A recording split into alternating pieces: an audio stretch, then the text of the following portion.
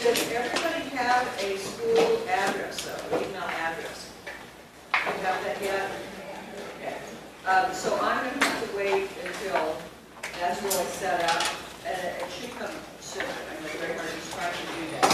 But unless I'm told differently, I'll issue the first initial last names, Archway, Tribune, Ontario, whatever, and get that for you. Yes? Is the score really for our benefit so that we know where we are?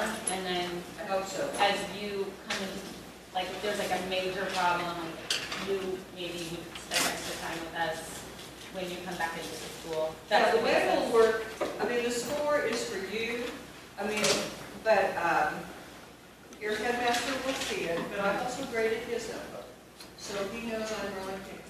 So it's, you know, it's hard to get, well, you can't get, I mean, it's very difficult to get, very 50 points, perfect score.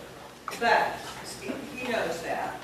But if I'm hoping that you will take that and use it to say, we need to fix this, I need to pay attention here. And there's been so much information just plowing at you like a fire hose, we all realize that. But now you have a couple of weeks to kind of start processing and go back, what did you say about that? Reread your book or read it in the first place if you haven't.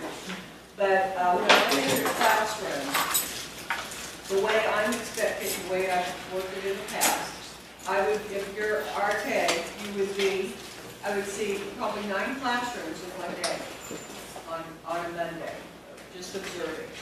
And it's probably going to be maybe a 40-minute period, 35-minute period, depends on how your schedule is set up. And I would ask you to come with me and out of the classroom, so your lead or your A, whichever one, you know, will take over, and I'll just quickly go through some things that I would like to see you improve, whatever. Yeah, they're just a start. And that's not always the case. Sometimes it's like, wow, I really like what you did there. I'm going to use that for somebody else. So it's not in there in judgment of going, okay, it's that, and it's this. I'm hoping you will realize I'm trying to coach you to get the best that you can do. But I'll do that immediately, one-on-one. I'm not going to send you a report. What I saw that day, I want you to have that immediate feedback, okay? And you can ask me questions, of course, then, but you can't be away from your class too long, and I'm on the schedule to be at your name in another 2 minutes. But that's the way that will work. So that if I only see 9 classrooms at RK, for instance, the next week I'll see the other 9, and we'll just keep floating that way. One of the most beneficial time, well, that I hope will be beneficial, but that Friday time when I will see, I'm not trying to ignore trivia, I'll talk to you in a second, and Veritas, but that every other week on Friday, I will be in, according to whatever schedule your headmasters make up, and that's going to be a grade level. That'll be all first grade meets together, not all 6 of you, the 3 of you. So it's not like we're going to let the kids run wild for about 45 minutes. There'll be a longer period because I'll have 6 grade levels we're going to work with that day, that I'm going to work with that day. So, but it'll be one after another. You'll have a block of time that you'll actually come in and we can go through the next 2 weeks' words, because I won't see you for 2 weeks. So I can point out any pitfalls. The thing when you're going through these books or you're writing these words, you know how to spell these words. Oh, that's easy, do that. Well, I've seen these words misspelled so many times that, Quinn, who can you take? And if she's here only a little bit amount of time, so if you haven't done your OPR, then please go with her. Okay. One person, who hasn't done it? Who has not done their oral phonogram review with Quinn? Go ahead and raise your hand. Has everybody done it? I thought we didn't get through them all. Well, Jared, he's going to be here next week. Has everybody done it? Everybody's been with Quinn and done the OPR? Woohoo! Success. I recognize that as very You recognize everybody? Great. There were some blanks, but I'm helping out because there's a blank. Chair. Yeah. Okay. All right. Well, thank you, Quinn. Am I going to see you next week? Yeah, go ahead and Okay. Thanks so much. Okay. The grade level meetings. Those, we, as three people, where there is an aide or a lead, preferably the one who's actually going to be doing the work, but it doesn't have to be if they're occupied. But we'll actually go through those words because what I started to say is many times I'm pretty sure they're about this word coming out is going to give them more problems than the next one. Maybe it won't give the teacher more problems, but it'll give the children more problems. There may be something I can add to it to say, if I were doing this, this is what I would do. Okay? All right. So, trivium, veritas, same thing. On probably not, what we'll probably do in the beginning is I'll just be in your classroom observing and talk to you afterwards. And then if you decide, well, I really like those grade level meetings, let's just talk to first graders, let's just talk to kindergarten, we can do that too. Okay? It's just I'll probably start off with the observations. And those observations in the beginning, I won't come, at least my intention, I've gone through this with all the headmasters, but I wouldn't expect to be there before you're 2 weeks into school. I'm not going to show up that first week when you're taking your kindergartens just around the halls and teaching them how to walk in the halls. You know? There's a lot of classroom management you're going to be doing. But I will be there after about that second week. And in that, certainly the first time, I'll try to keep it my mouth shut, say nothing. I'll just sit there like a stone. But after that, unless it totally intimidates you, it totally throws you off track, I may be there helping coach as you're teaching, or I may model what you could do for this week. If you start on 111 words, for instance, in a school I was in last year, all the second grade teachers came in while I was teaching the 111 words the first time, so that you have an idea of what it looks like. Okay, so it's just for me to continue what we're doing now, only at a more relaxed pace. Okay? Anybody have any question about that? All right. Does anybody have, did everybody get a copy of their grade level of where to start year one? Did anyone miss that? Okay. I hope that will be helpful to you. I think the most apprehension is going to be that first week, and if you have something, just a little piece of paper to guide you to where you're going to be, I'm hoping that it's going to be helpful. I also have the grade 2 program, the year 2 printed, so you can see what the difference is. Just hold on to it, and we'll be talking about it again next April. But for now, focus on what's happening in year 1. For K, 1 and 2, year 1, you're just going to keep flowing, you're just going to keep following the manual and, well, you're going to be following the writing or the reading as far as the work. Year 2, or grade 2, you're going to be jumping to another section that is not in your manual. The manual right now, your manual for grade 2 starts with process section K. That's why I'm guiding you back to, this is what you're going to do through A through H all the way. You're going to do every word this year. Next year, you won't be starting at A all the way through H again. You're going to start immediately at K, just like your teacher's guide says. Does that make sense? And that's why the 3 through 5, same thing. You're going to start A to H, remember, that's not in your manual. And then I'll help you get to the section you're supposed to be in, and I'll go over it with you as I'm on campus. Yes? Do the notebooks follow the students each year, or do they start a new one? No, the notebook, this child makes a new notebook every year. Okay? And they have to get a new notebook every year. But I hope they keep it so they can see, wow, I'm doing so much better than I used to be. Yes? Is there a system in place for students who haven't had the background, they're coming to school for the first time in second grade and they haven't had any phonograms? Are you talking about next year? Yeah, Or this year? Because this year, Well, everybody. She's Veritas. Yeah. Oh, you're Veritas? Okay, I'm sorry. Yeah, I was there last year. But you have another resource person this year who's very good. And if you, and those people, if you do have a resource person, whether it's a separate person, it's your aide, or it's you as the lead, you're going to have to spend extra time with them next year. This year, you're all in the same boat. You're going to have children come in and say, I know all this. I've had Spalding for 2 years. Okay, be careful. Maybe you do it, maybe you don't. Okay? You're still going to do the same work that everybody else does in the beginning. Okay? But yet you have in Veritas, you can start pointing out, you'll know by certainly October, oh, this, or if it's a brand new student, they're going to be, if they were a 4th grader, you're telling you're a 2nd grader. But if a 4th grader comes in new to Veritas, well, he's working with children who've been doing this for 3 years.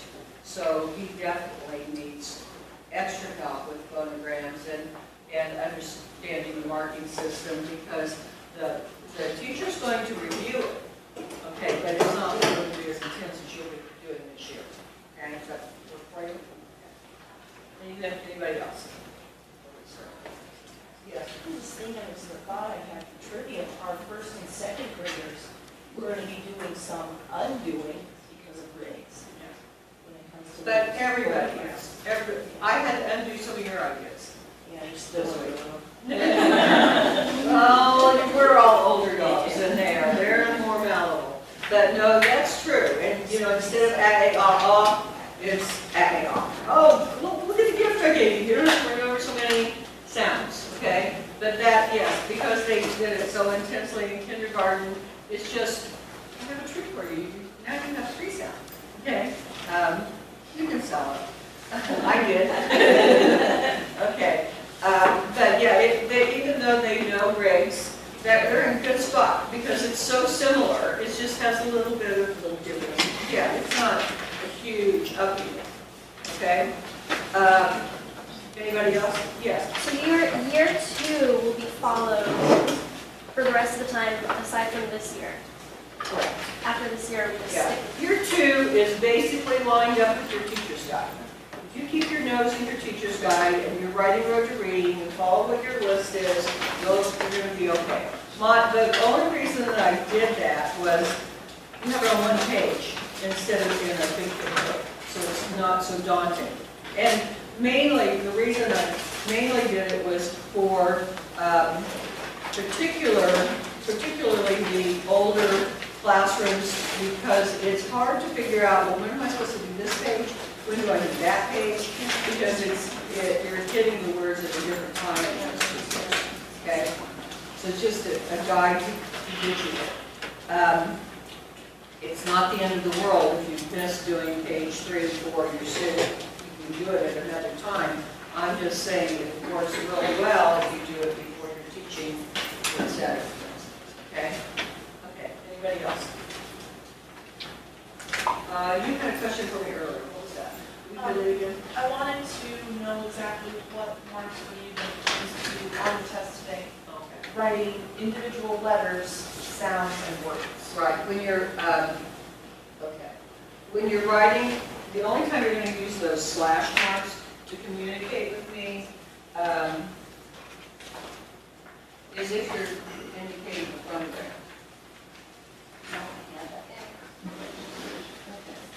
If you do this, I think phonogram sound. Okay. If you do this, you might be talking about sound, just so that I can tell really, is that what you mean? Yeah, that's what I was Yeah. So you'll be able to, you'll all get it. Because for example, like whenever you're writing about the little, changing the Y to an I, Yeah, make sure that you don't show you're changing the sound and changing the letter. Yeah, I'm changing,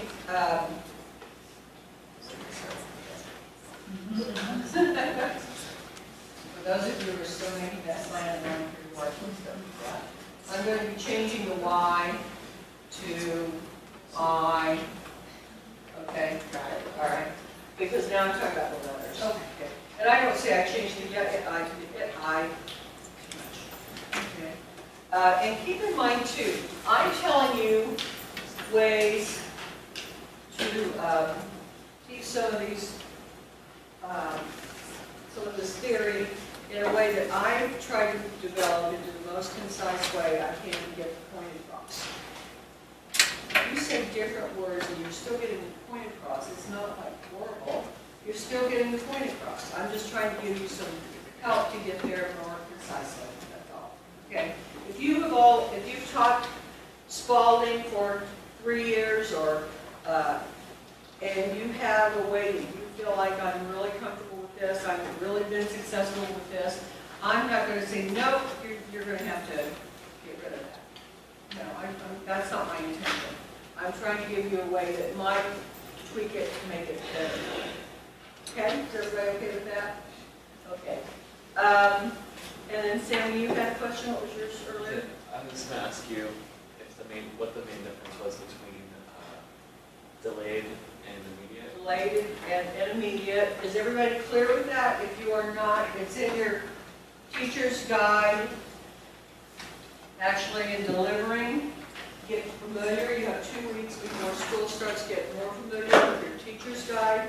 We're going to talk about the teacher's guide today. But it's all right, it's spelled out, total script. Procedures for written phonogram review. Step 1, immediate feedback, delayed feedback. And then step 2, immediate delay. Okay? So if that's that's on page 20. In that, I'm looking at the 3rd grade. They're not totally consistent. But they've done a nice job of actually telling you step by step, this is what you're going to do. Okay, so if you get confused in the way you're working now, you do have a resource in your desk, okay? And then if that's not clear to you when you read that resource, I'm your resource also. Because considering this delayed feedback, I've marked out a couple of things about the teacher will show, it says show the card immediately after the students have written. I would prefer that you write the phonogram immediately after the students have written, so that you can, again, I'm starting at 2 on the clock, is that what you did? Or, whatever. So that it's not just hold up a card.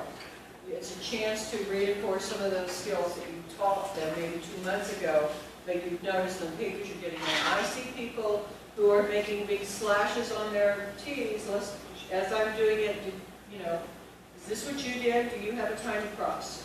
That kind of thing. So it's your chance to reinforce without going back. All right, we're going to have we're starting all over with your handwriting today. Okay. Anybody else? Okay. One of the first things that you would do, well, let me get through this first, though. Does everybody remember seeing this piece of paper? Okay, that is even a more condensed form of what those grade level teachers things did. So if it's in black, it shows where you'll be in year 1 approximately in that month. So if you're a 4th, 5th grade teacher, probably by the end of September, you're going to be through all of section A to H. You, again, remember, 3rd, 4th, 5th, you're going to put in as many as possible, but stay with your sections. Don't one of you do, I did 60 words this week and somebody else did 15. You're going to have to put as many as possible. You could certainly, if you only put in 10 a day, you're not going to get there. You've got to put in more, but you're not going to be grading them either. You're not going to be giving tests on need, do, and go, except for little quizzes. You get the ideas of how what we're talking about marking. But you do want to enter the participation so that everybody is online with knowing what they're doing for the markings. Then, for instance, 3rd grade jumps up to section K. On this original one, if you're in 3rd grade, I think the original one I had that you would start in section L. I think probably this first year it's okay to go back to that section K. But you did section K for me. It wasn't all that easy, right? Especially the Woodford, all that business. So if you start back there, that's probably a better place for them. So that's the only thing I can change on this, and it's only for the 3rd grade. And 5 immediately starts section R. So I'll help you with those words because we haven't done it together.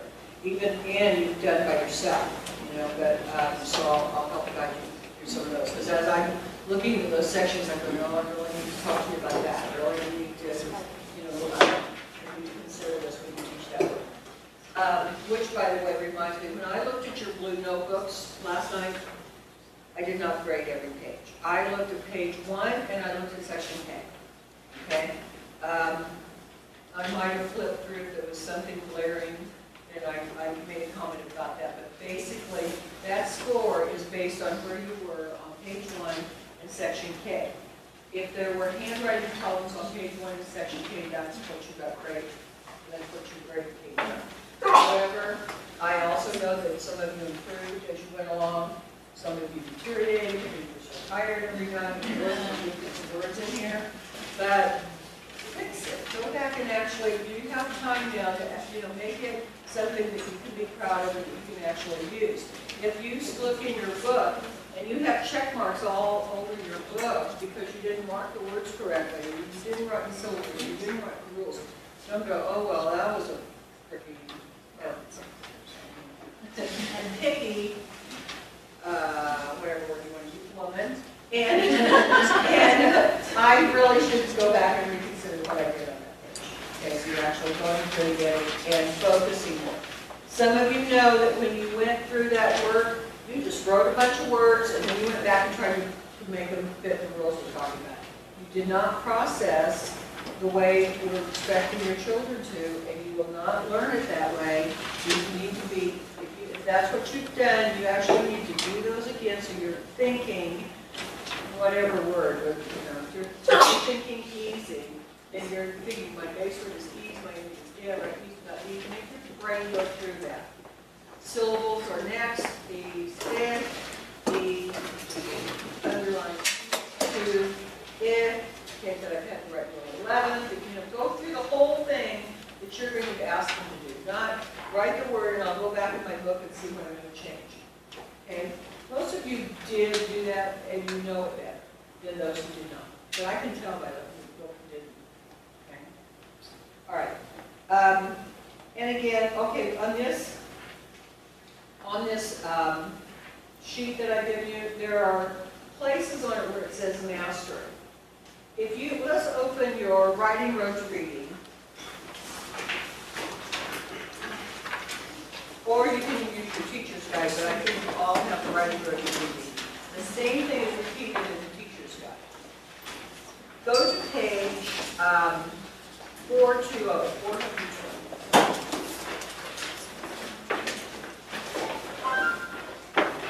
When I talk about mastery here, on that page, it also gives you a guide. It gives you a guide here. If you, at the bottom of this page, this is what we're talking about in spelling. But it tells you what you're supposed to do in language arts and reading, but our focus is on stuff and writing words. But on that page, you can see your grade level as a point, the way the system will work as we go through it each year. We are hoping that by the end of grade 1, those first graders can pretty well spell everything through section J without a lot of trouble. There will be some of them who won't. Okay, those are the ones that you're going to help with. You're going to help more, and you're going to see that on an assessment test that I'll talk about in a second. The second graders, we hope will have mastered everything through section N. Now, second graders won't be able to do that this year because you may not get that far. Okay, so you really know they're mastered. But the way this is set up, if you look at it, whatever you did in second grade, that's where third grade will start the next year. It won't be that you presented these words once, they studied them this week, we're done with those forever. No, it's they're going to hit it again the following year. And where you end up, and you're going to hit it again in fourth grade. So that even though it's been introduced, they do have a chance of better retention because they're going to start with that again the next year. Now the nice thing about that, they start up again, and they think, well, this is easy, I just did those words last year. Not so easy, they'll still miss some of them, but at least they have a chance to go through it again. So that there really will be mastery approximately January in each one of your grade levels of where you're supposed to be. After that point, and you start introducing new words, you're going to feel the ship shaking because they're new words. And you're not going to tell them they're new. You're not going to say, well, we're just going to review. You're going to keep on going, but you may find, according to the makeup of your class, that if you're in a 4th grade and they're not retaining them, they're just remembering for the test, and then they don't know any, the writing sentences with them 2 weeks later and they don't remember them, you probably need to be doing a heavier review. Okay? It's more important for them to have really learned what you're teaching as you go than, oh gee, we're in grade 5 and we got section Y. So big deal if they don't know what's in section R. Okay? It's make sure they keep that constant review so that, and keep your finger on it to know what they remember. One way to keep your finger on it is called the assessment test. I refer to it as the Morse McCall. I see that Spalding Foundation has changed the name. But I want you to go to a teacher's guide, and if you don't have your own, then just look on with something else. So you know what I'm talking about. You can go back to the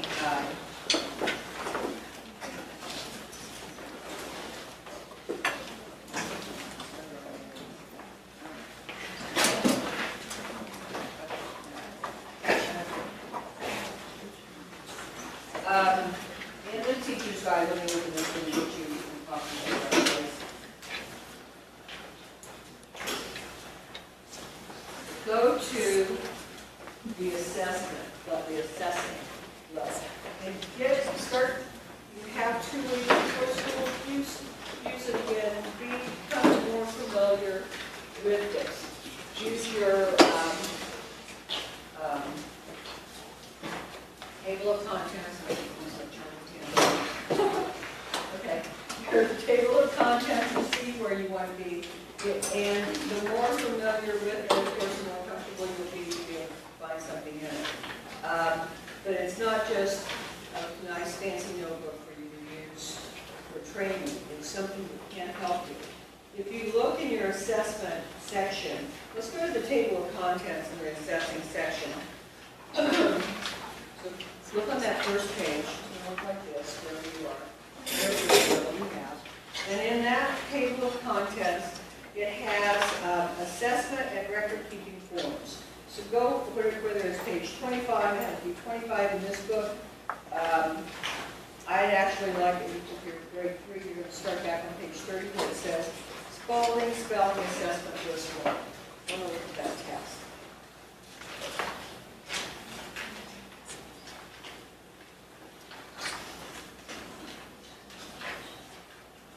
In 3rd grade is page 30 of the very Spalding Spelling Assessment List 1. These tests, the reason I call them Morrison McCall is because Dr. Morrison and Dr. McCall made these tests 80 years ago, a long time ago. They're Columbia professors who put together and created a variety of tests so that we can come up with approximate grade level. The words on these tests are the same words that you're going to be teaching. It's just that there are only maybe 2 words per section on this test. Every test, there are 8 of these tests, and they're all parallel, so they're going to start with words from section A to G, they go through section H, all the way through section Z. If you're a kindergartner, if you're a kindergarten teacher, you won't give this test the first day, but Veritas gives it in September. This says don't do it until, I don't know, January or so, but it works out nicely. It's okay that they didn't get anything right. You haven't given them much information. But it's a nice clue for you to have an idea, this is where that child is. You're going to have some kids come in and they're already writing, and you have some kids who've never seen a letter before. But so it will give you a clear thing. You can't do it the first day they walk in, or they're probably going to stop, you're already crying, maybe you can cry more. But give them a break, and about September, like I say, that's when Veritas is, that's why I gave you that little sheet, and I think it talks about assessment tests on there, I'm not sure. But first grade, I think it's okay to test them right away, just for you to have a feel. But make sure, whether it's first grade or fifth grade, this is not a test like a normal test. This is because I haven't taught you this. I'm not trying to see if you remember what I told you. This is just for me to know where you are so that we can see the progress through the year. I'm only going to look at the words that are right. I'm not going to give you a grade on it. It's not going to be something that goes home to your mom. It's just something for me to be able to work with your progress. All right? There's another point in this assessment. And again, there are specific directions in how to do this test, but it's very basic. You say run, the boy can run, run, right, run. If the kindergartners can write just a letter, okay, that's good.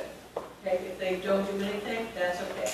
If somebody is, really, again, you're not going to do it the very first day, but there will be some of those children who can do it. You will not give a 50-word test over here, okay?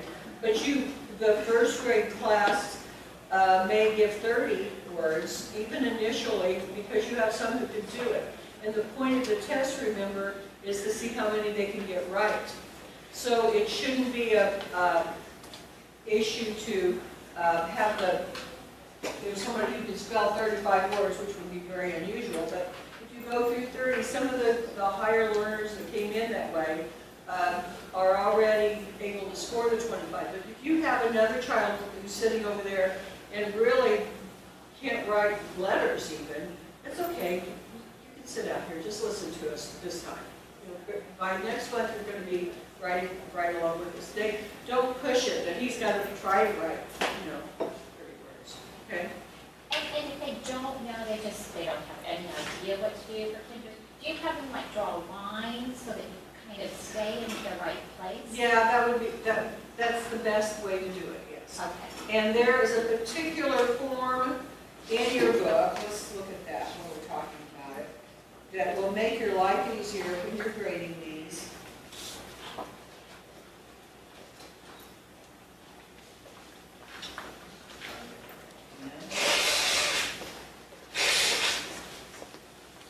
It's right before your assessment.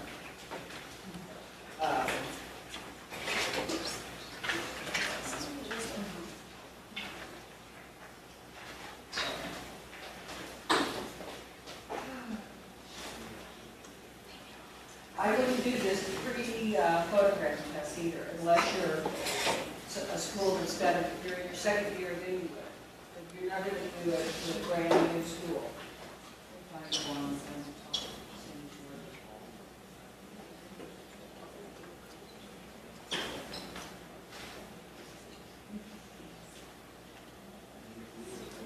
Okay.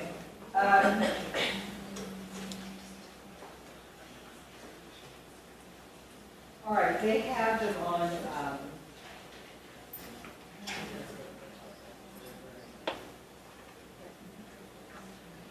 right, what I'm looking at is on, in third grade, it's on page 38.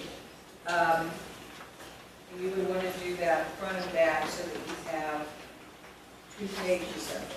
These forms are available if you read in your teacher's guide at Spalding.org or /guide forms grade 3, something like that.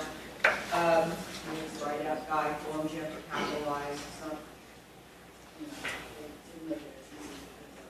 But you can actually pull up those forms so that you can scan them and rewrite them. You can also use a piece of note. But it's going to be easier for you later and easier for them if it's always that same thing. The kindergarten, first grade form is also in that teacher's guide. And you can either just copy your book or you can pull up the forms off of their website. But it's a way that you can actually monitor what they're doing month to month. If you don't know, that's okay, sweetheart, just put a line. just sit here with us and we'll be through this very quickly. Okay, all right, yes. Do you ever number the paper? I mean, I noticed we didn't do that yesterday. I To don't. help them stay along. No, because that's what we're talking about is marking. Maybe in the later grades, I think that you might say, okay, I'm on number 30, or you might number every other line. The thing that happened, the thing that I've seen happen more than once, several times, the teacher will say 20. The boy can run, and they write 20. 15, you know, bring me the apple, whatever the sentence is. And they write 15, okay? So next one, we just did this one, keep going. Now you might say, certainly, at the bottom of the page, go to the next column so that it's easier for you to grade and know where you are, okay? If you do number, it's not horrible. You can also be checking, are they forming their numbers correctly that way? It's okay for them to number, but it's not, it takes extra time to do it too. But it's not necessary, especially in the early grades, to write a number all the way down. If they're new, and again, upper grades, you can just use a regular piece of notebook paper. It's not that it has to be this form. It's just an easier way for you to use it. The fifth graders, what does your form look like? Because I don't like this one for third grade. Yeah, that's, yeah. Fourth grade's form, you can see, looks like this. It's all on one page. It's a lot easier to grade than this one. It's going to be on, you know, flip it over.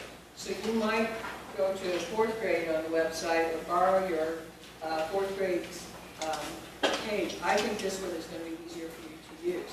And third graders should be able to write in that space. That's what they're writing on every day.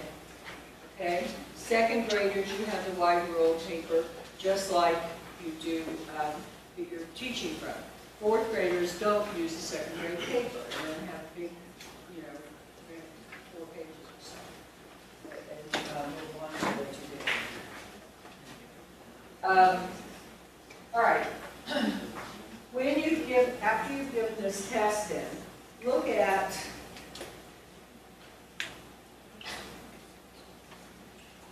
page approximately 43 in your book.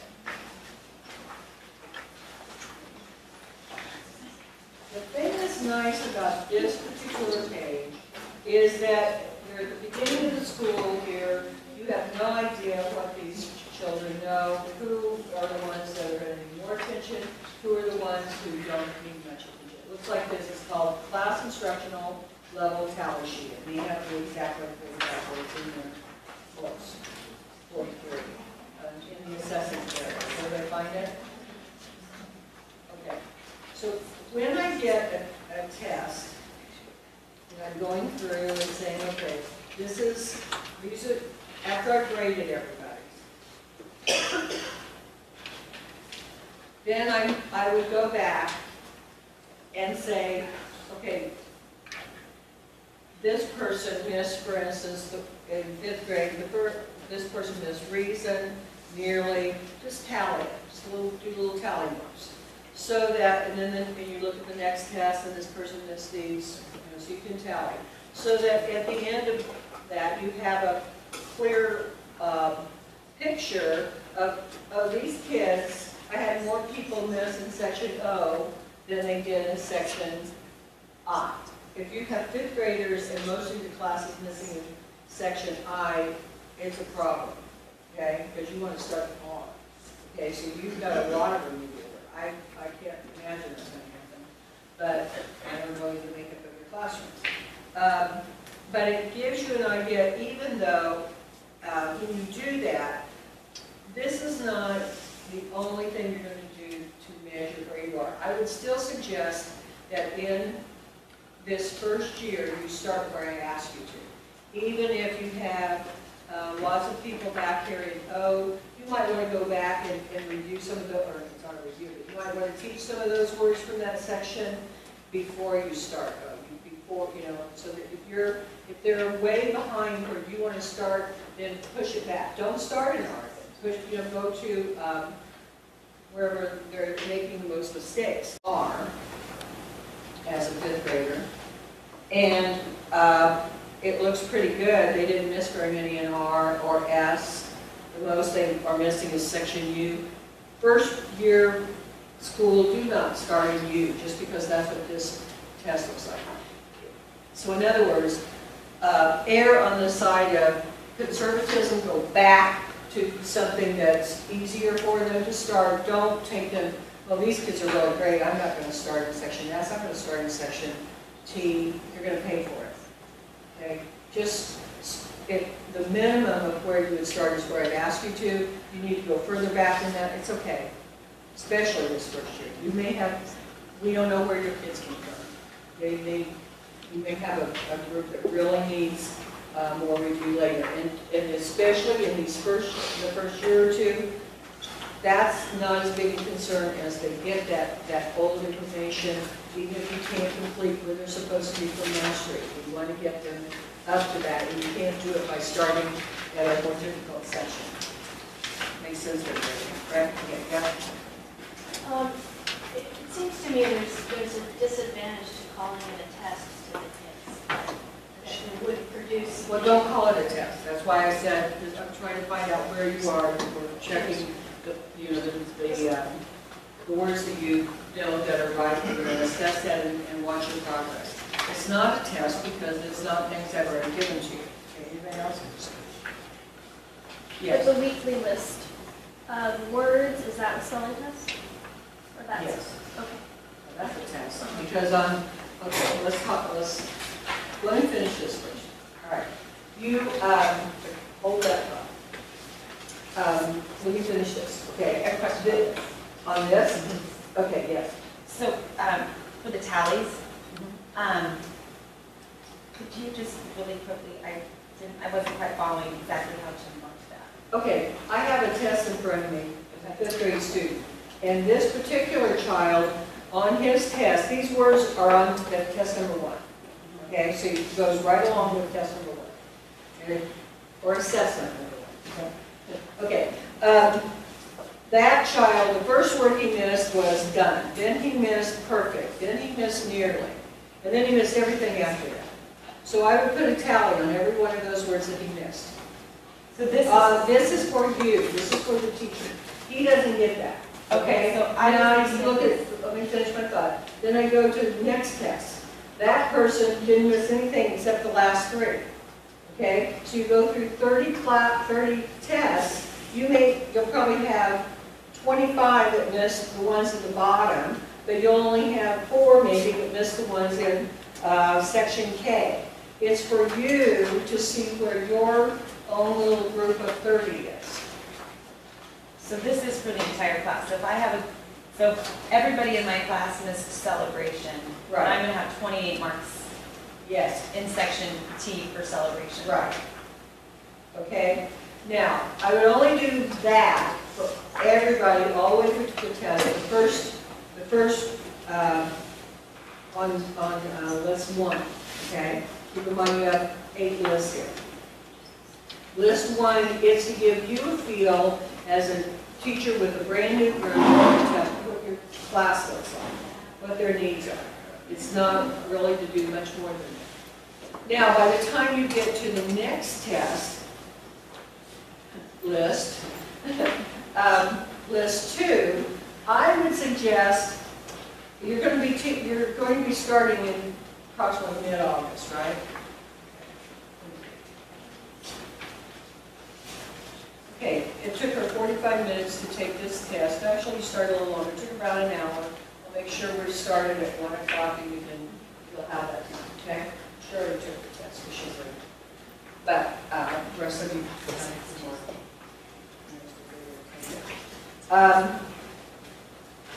When you teach, or when you assess with list 1, that's going to be as close to the beginning of school as possible. So because it's like, okay, you're a blank slate, I don't know what you know, right? Okay. After that, the next time you teach a list, or you assess with a list, is going to be list 2. I would not, and we want you to do it the first day possible at the beginning of the month. So it's always the same place in the month, so that you really have some kind of assessment to go on. However, I don't want you to do it in September. You haven't had time to teach them much. You've already done all this assessing. You can wait until the first week in October, I would suggest, so that you now, okay, I've taught you for 6 weeks. Let's see if the scores have changed. Okay? It's nothing they need to know. I don't ever tell them what their scores are. But it tells me as a resource person, these are the children that I need to be seeing. Tells you, these are the people that need to be trained, however that's going to work. But it's really for you to go, okay, this is what I need to be doing. Because I still have children, even though we did all of section A through H, I have 9 fourth graders that don't know those words. Maybe I should have been testing them. She told me not to test them, but they don't know them. I better go back and review those words. 3rd grade, same thing. So it's a way for you to know where you're going to be each time. 1st graders, same thing. You're going to test at the beginning, but you won't test again until October. Then you're going to try to test the 1st week of every month. So you have September, October, September, August, skip September, then you have October, right? November, December, January, February, March, April. You've giving them an assessment test at the beginning of every month. So you've gone through 8 tests. So now you're in May, you've run out of tests. Good. Because in May, you're going to give test 1 again to see how it compares with test 1 in August. Okay? So you're going to run through 9 tests that year, but test 1 you'll do at the beginning of the year and at the end of the year. The only problem with that, if they've been doing that since kindergarten, by the time they get to 5th grade, they're probably going to know what those scores are going to do, but that's what we have to deal with. All right, that's okay. Now, if you're in October, well, let's say you're in January, and you've given test 5. Whichever number that is. You've given that list. And you're still doing your tallies, only you're going to have your, I do it direct, I just copy a test and tally it right on the sheet. You know, to say, okay, this is the bulk of what children are missing. The difference then, let's look at test 5. And the kindergartners, the 5th graders, everybody has the very same test. If you look at list 5, for instance, everybody's giving this test on January. You get down here, and you're tallying. This is the ones they missed. If you get down and you have an instructional level, say through the word machine, if you're a 3rd grade or 4th grade, you need to find out where these words are in the list, and they're approximately. Factories can use that original tally, gives you a section to look at that coincides with the number. It'll tell you what list these words are from. You don't have to go back and look up each word. But use that original tally sheet to kind of get you to where, okay, I have taught everything. We just finished, you know, before Christmas, we finished section S or T, where, okay? So my instructional level is down here where list T is, which is, if you look in this original tally sheet, okay. List T is I've taught all the way through list T. I've taught through word 35. So if you get down and you are tallying this list, and at word 35, I would draw a line. This is my instructional level. And if at that point, you have more than half your class missing words that are prior to that, there's no reason for you to keep going. You have review to do. When I say more than half the class, I'm talking about grade level too. If you happen to be lucky and you have a high level class and you only have 3 people that miss words back in here, but your colleague, they've missed, 25 of the children in that class have missed those words. As a unit, it's not going to hurt any of them to go back and do that review, but you must do that review because there's no point in adding more information if they don't know the old words, right? Okay, yes? Is there a tally sheet for each one of these lists? Because I No. didn't see it for the first one. Sorry, but there isn't. But you can make your own. Just copy the list. Photocopy this list, 1 copy. And when I do this I've done it for 3 years for very much. Those teachers are pretty spoiled. But, because I've been grading them and, assessing them. But you can just make your tallies right in here so you can see where they are, just write on the sheet. And it's only for your purposes anyway, right? Yes? How do you know, is it always the same number for each section from that list? Like, because you said you would look at the it's section. pretty close, yeah. So you could Yeah. say, okay, there are And probably if you 6 get there and you say, in okay, that says a A. section in, well, we just taught in, we didn't do that word. Didn't look it up, but it's pretty close. It should be okay to use those section numbers, okay? But if you, and you may be in the middle of section M and you haven't taught a particular word. So I'm talking about words that you've already taught. I would draw a line and say, okay, to this point, they should know those words. At this point now, when you're tallying, you don't have to do anything after. I don't really care how many they miss after that instructional level. You don't have to go all the way through it each time because it doesn't give you any information anyway. It's just, if I've taught it, I want them to have retained it. If they're showing me they haven't retained it, then I need to go back and at least teach that word, and if I know there are other ones back there, keep that as part of your review. Okay? Okay. But again, it's going to work much better for you if you do that as a class level. If everybody's doing the same thing, because one gets kind of another, you're not going to be able to communicate as well as if you're all in the same place. Okay? All right, there's another form back here that you're going to need every month.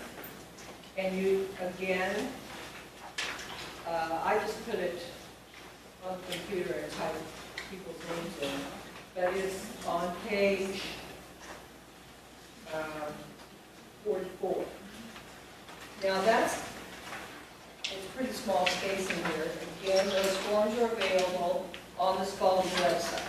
But it gives you by child, fill on your roster, and what their score was on list 1 for you to keep track of, so that you can see what your grade is doing.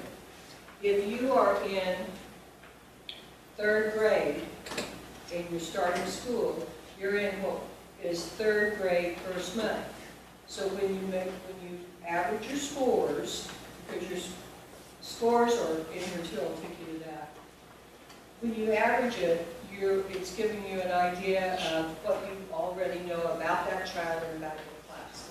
I have a class that is struggling, or I have a class that really seems on top of everything. This is just a verification of what we already know. Oh, I can see this child is progressing. These tests are going to just reinforce that for you. But it doesn't mean don't do the tests. It's a tracking so that you can see what you need to review or not. When you grade the test, go back to page 42. As you're grading each test, you're going to need this assessment scoring method. And right here is where you're going to get your grade levels. It's much easier than I told you. Just right here it says right by the number of words, there's your section on each level. So if you're teaching in section O, you probably should have 21. They should get the words right at that point. The reason for the tally, I think you can see, and the tallying every month is kind of my own.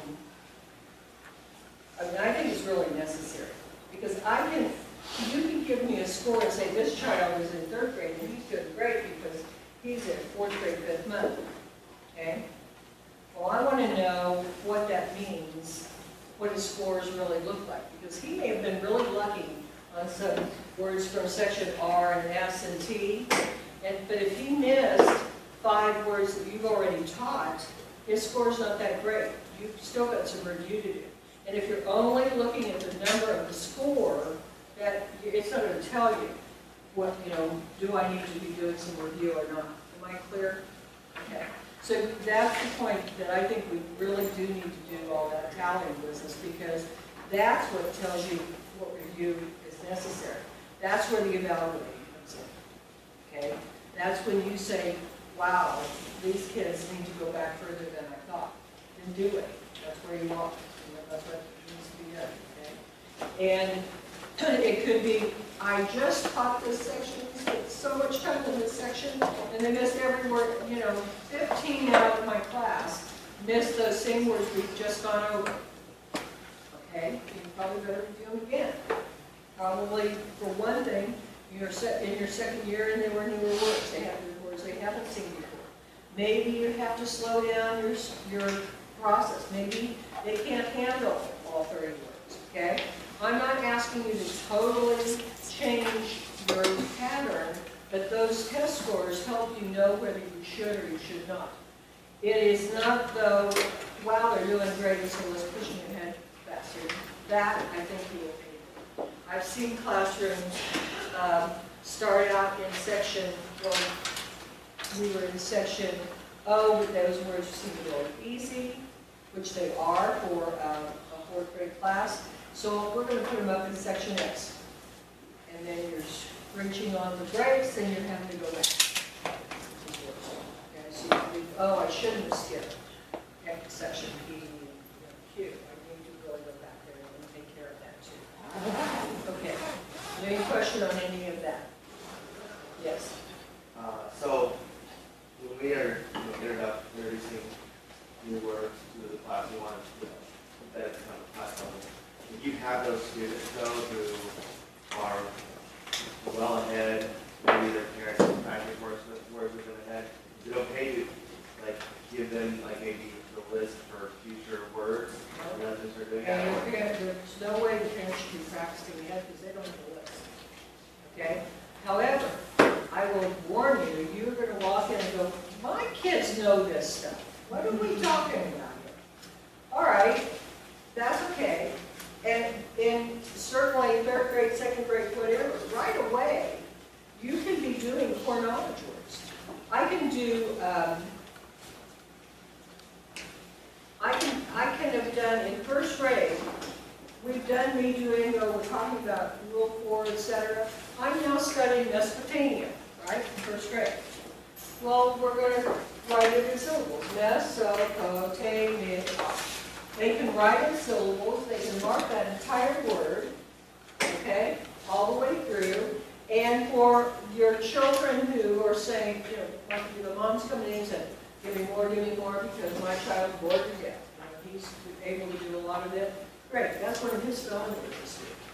Okay? You can introduce it to everybody, but not hold them accountable for it. And certainly in 4th and 5th grade, when you're studying your vocabulary and your core knowledge, those words are ones you can still, immediately you're going to be able to write a lot of that on the board. If you haven't already taught it, if you haven't taught a concept, then I wouldn't introduce it with the core knowledge word. I would use a core knowledge word that I've already taught the concept. Okay, does that make sense? But you're going to be surprised how much of that you can do just by racing through section A to H, A through H. There's already so much that just from those markings, you're going to be able to take Geyser.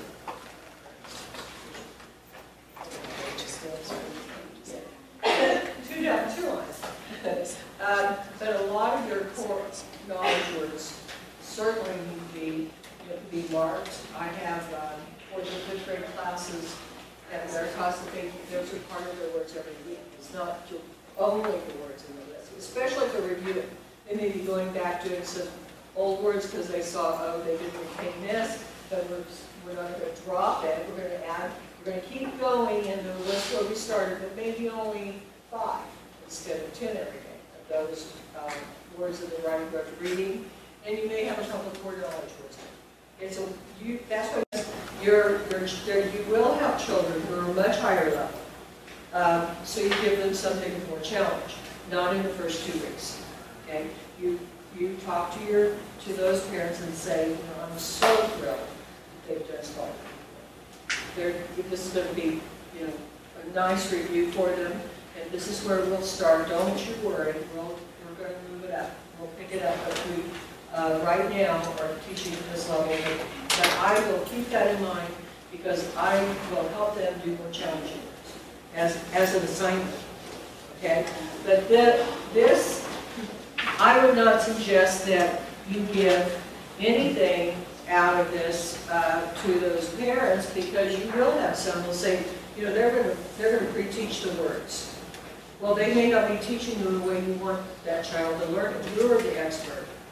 And it's wonderful that they're that interested, but there's plenty for them to do with the words that you're sending home. Talk about that in a minute. If you are now in we're in November, and by that certainly, or October even. By now, even 3 through 5 is in a harder list than that first section. Again, you will be testing section 8H. You do quizzes to make sure they know the markings and the rules that we've been talking about. But in October, most of you, maybe not kindergarten yet, I have to look at the chart to know, but you're writing spelling words, and that you're going to be tested on Friday. You can arrange that in a way that is most appropriate for you, but typically, and what I find is working well, is that we take those, we have a list of 30 words we're trying to do. Obviously, you've been doing maybe 60 because you've been going through your book, right? So now, when you get into your actual grade level list, you're going to be typically teaching 30 words a week. Teacher's Guide is designed to teach 30 words a week. To do that, you don't, well, most classrooms don't give them all those words together. They give them 10 words, and the assignment then is to do those 10 words on Monday at home. All right? In the beginning, you're going to help them do that homework with you so that they can do it correctly. On Tuesday, they'll do the other 10 words. On Wednesday, they'll do the other 10 words. If you're teaching it in class, they're doing it as assignment. On Thursday, you're reviewing all of it. And I would still be doing it with marks at this point. The homework goes home with all the marks, but it's not necessary for them to write the rules every time, even at a higher level. You still going to write it in the notebook, but as far as studying it, they do need to have the marks, so they're still going through, theoretically, saying each sound and marking it as they go. Okay? On Friday, again, you'll give them the test of those 30 words, but there are no markings. Just can you spell these words, right? Now, to do that homework, your parents have a huge opportunity here to help those children. Because when they do the homework, if the child is in the other room doing this homework, and they don't hear anything, they aren't doing their homework. We want them to do their homework the same way that you're doing it in class. So they will take home a list, if they're first graders, that says need, do, and go at on A. Or I don't know the words in your list, but you have 10 words that they're taking home. Your assignment and the way you're going to practice with them in school, we're not going to look at that list. Your mom has that list. And she's going to say me, you write me, he, do, good food, market, act, just like we do in class. You're going to go through the entire list, children. You are not going to write me, and do. That's why you need to do it with them plenty of times, but you also need to talk to parents. Your teacher's not aware. It's going to be a list of words the parent says without the child seeing. You're the way I've been asking you to practice, if you are actually hearing it, so they have a chance to learn it. By writing me, do, they did their homework, but they didn't learn it as well as they could have. They had actually had it dictated 10 times. And you can tell your parents to make it as close to the way I'll be testing it on Friday as possible. I'm not going to give them a list to copy. I'm going to say the word, and that's all they're going to have to help them write the word. So do that with your home. That's the way you practice for the test. Practice it the way you're going to take the test. So you're going to do one home, me, do, and, go, at, on, a, where. Then you're going to cover it. And you're going to say to them again, me, do, and, go, at, on, a. And then you're going to cover that, and you're going to do it again. Now, that is not 2 hours of work. That is, if the child is if you've taught the child how to do the homework at school, they've gone through it with you, cover it up, let's do it again on the next line, and you're practicing their homework with them for a while. If you give a second grader 10 words to do 3 times, it's at the most 30 minutes of work, and that's if they're having difficulty, okay?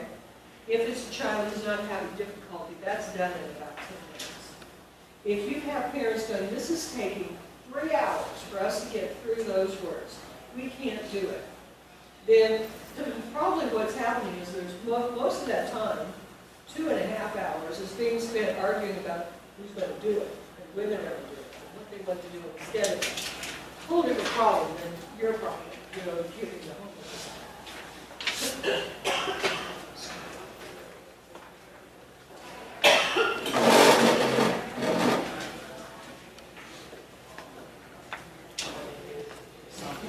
Yes. Would you have the parents check after they've written the first time to make sure there aren't Thank you. mistakes? No, I'm going to have them check it as they write it. That parent has a new job that they didn't know they were getting. Optimum is for that parent to be watching what he does as he writes it. Okay? So if he writes me, he goes back and says he, and underlines. Or he says, and writes a double. Right there. The parent says, let's put a line to that, let's talk about that again. What are we going to write first? And then he. The parent does not have to know what all those marks mean. That's when they get panicky. He's bringing these things home, he has numbers and lines, I don't know how to help it. When you know how to read me, that's all you have to do. Say me, and he has been taught well, so he knows he's supposed to write, he's supposed to say, and you're going to give instructions to your parents. He must say it aloud as he writes. You must go back and say it aloud as he marks. You're going to tell him that. So the parent is listening for it. He may be saying wobbly-doo, and the parent goes, okay. But at least he's trying to say something. He's writing the right letter. And the parent says, well, in your homework page, there's a line here. Oh, yeah. The child, if you've done your job in school, which I know you will, the child says, oh, yeah, I'm going to put a line here. And at that point, you probably say, means that Val says the same thing. So you may see it again. So parent doesn't have to know what that rule or that mark is necessarily. They'll probably be learning it if they're helping with the homework. But the parent does need to say, your teacher said to put a line there. What's that about? Okay? Yes. So that list that the parent was referring to, is that something that the children have done in class, or do you provide that? You provide that. Okay. You're going to give them a list, and depending how you want to do it, but you will give them a list of those 10 words, and this is the list you do the next day. Using me, do, and go as an example is not a good example, because you need to be still doing the homework with them. As you progress, they'll be reading those words, and only 10 at a time. except in kindergarten, you won't give them that many, even after you start, where you're giving them about 5 words a week with some programs, right? Or grade 1 will. You'll be giving them 10 words, and on Tuesday they're doing 10 words.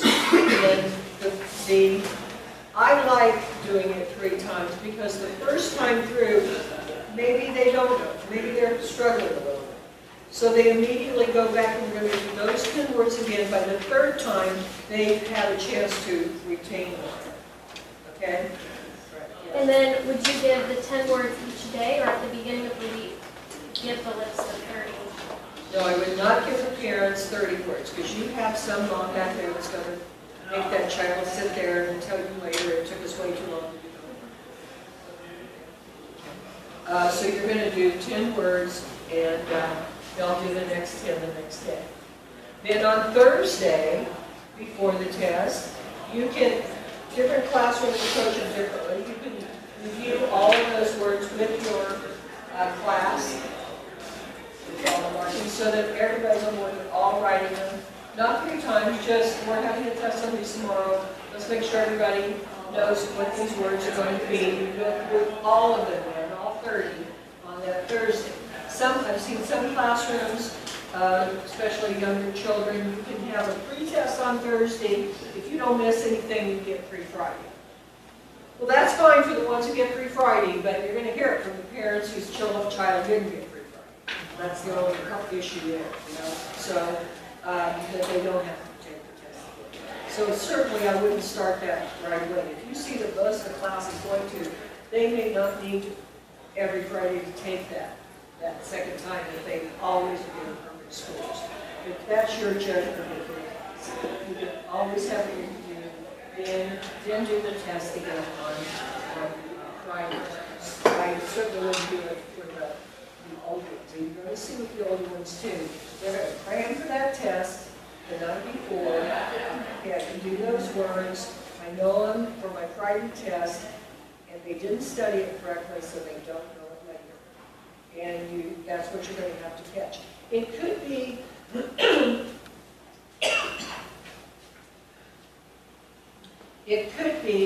that you might even have partners reciting the words to another.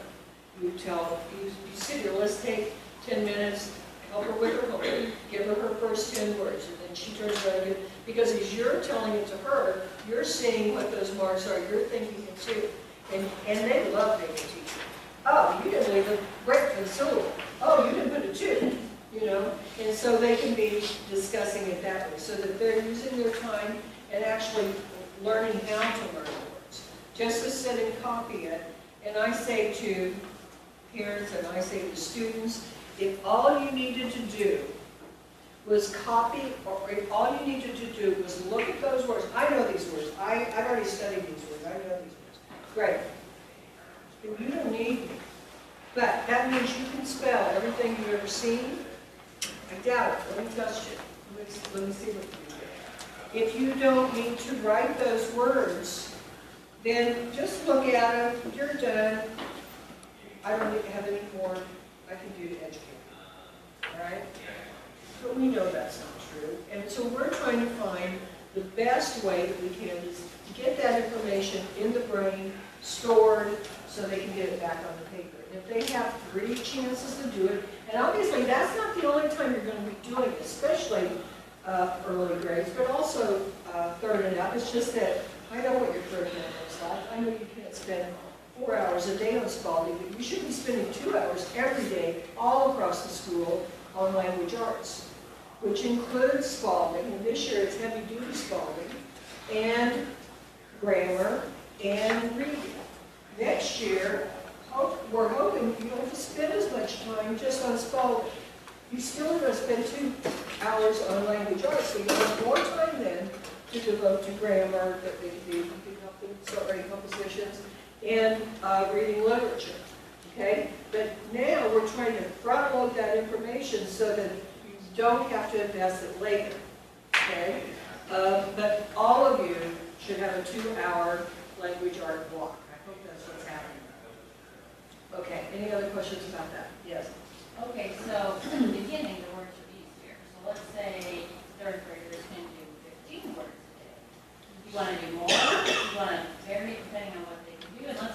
one day you run out of time and you've only got 7 words done. You just send those 7 home for homework, or? Yeah, but you may have to, exactly, and you may have to do those other 3 words after recess or whatever. You know, you still are going to follow the 30, but Okay. in the beginning, in 3rd grade, you definitely are going to be doing 10 words. You're going to be doing mean, do, and go that first year, so you're maybe doing 50 words that week. You're filling that notebook, explaining what the marks mean, explaining how to read them back, find sounds, just like you've been doing for me all week. Okay? So definitely, the grade 3 and up, plug up the notebook. It's like some days, in the beginning, you're going to just start slowly as I did with you. Because you may have some, again, who have been Spalding students, but you have others who have never thought that way before, have no idea what you're talking about. So you're going to have to do me, E, first as you write it, write E, go back, E, underline, you tell them what that line means, so that you're giving them all that information. It's slow in the beginning, just like it was here. And yesterday we were writing lots and lots of books. Okay? So we were in grade 4. All right? Again, with the assessment, a 3rd grade class, if your 3rd grade class is scoring right at 3rd grade or below, you are going to have to spend a lot more time reviewing with those children. When you assess these and you give them your scores, everybody understands how to do that. You saw that if your 3rd grade class comes out and they're way below grade level or even sitting right at grade level, don't go too fast with them. They're holding on by their fingertips, okay? You may have one though who was at 6th grade level, one who's at 1st grade level, which is, you can't say my class is at 4th grade level. You've got one scoring really, really high, and that's most likely to happen. One that's still scoring at grade 1 or 2. That's why those assessments are done. So that child who's still scoring at 1st grade level needs so much more attention. The program does not change. You're still going to do the same work. Don't pull your old stuff out of your work that you've done for the last 10 years and hope it'll fit in with Spalding. Please, just give this a try for this year. And do the same thing. You just have to do it more often with those children who are below level. You may have to, take them aside and when the aide is teaching science, and take them aside and spending more work with them. Because it's important for them to learn science and all the core knowledge, but if they can't read and write, we're not going to get any further. You take the aide takes them aside, they give them more time to practice this. Maybe that child should do it 6 times a day. I would never assign that, but by the time you've done it with them, you let them have the help of having more practice with it. That's what the point is. Not, you don't ever give anybody, I wouldn't ever give anybody more than 3 times a night. That's plenty. And even as you go, I wouldn't reduce it too much, especially this first year. And I would never say, well, you only do it once a night. You never learn it once a night. You people are all trained. You want to pass it in. You've not been trained in education, but you had some training, and you took those books home. I didn't have a perfect book. Okay? Okay? And if you can't, then you certainly can't expect of an 8-year-old. Let's review it some more. Okay? All right. Anything else about the assessments? Because that's really a big deal to me. Yes? I just want a little more clarification on the wording. When you're introducing a whole class assessment for the first time with the little ones, would you say, I need a list, can you help me make a list of words that will show me what I need to teach? I would say today, we're at the very beginning of school, and some of you came from Hopi, some of you came from Wisconsin, some of you came from all over, So we have a very rich class here. What you already know, and so we're going to go through a group of words. I want to see which ones are hard for you and which ones are not hard for you. I want to spend less time on the ones that are difficult, more time on the ones that will give you more challenge. Okay. And then I'm going to say the word, I'm going to repeat the word in a sentence, I'm going to say the word again. And in August, they don't even know the sound out loud. Okay, so you don't even say any of that. Next month you do. Keep your sounds inside your mouth to your ear. Don't shout out the words. We're not trying for you to help your neighbors, but write your words. And then at the end, you pick up the papers and they never see it again. You don't say, okay, you scored 32, you scored 40, and you scored 5. They don't even, they know whether they know it or not. It's really for you to know this child needs more help, or this is where I thought they knew section O. Whoops, I don't. I really need to be doing some review. Let me talk about review, and I'll talk about that more in class level meetings, but it won't happen until probably January, February. If you're a 4th grade class and you see, when you tally up your scores, that 17 people missed field. When we taught that page at the beginning of the year, we talk about IE and EI over and over. The 17 out of 30 significantly says, I need to teach this again. That's what that's about. If you go through and you're in section T or Q or T or U, I'm thinking 5th grade now, and they don't remember, or maybe you started in section R, and they are missing every one of them, or at least certainly more than 50% are missing words in section Q. You better go back into Q. They've never learned those words. Okay? And certainly this first year, nobody's ever taught it. Okay? Before it's been 2nd grade taught it, 3rd grade taught it, 4th grade, by 5th grade, they remember it, right? But you need to go back and teach those words. Sometimes you need to go back and reteach. You're starting 5th grade in section R, you go through and you find out there are only 3 words out of section R on my list, and they missed every one of them. And they missed everybody missed section S. And when I say everybody, I usually take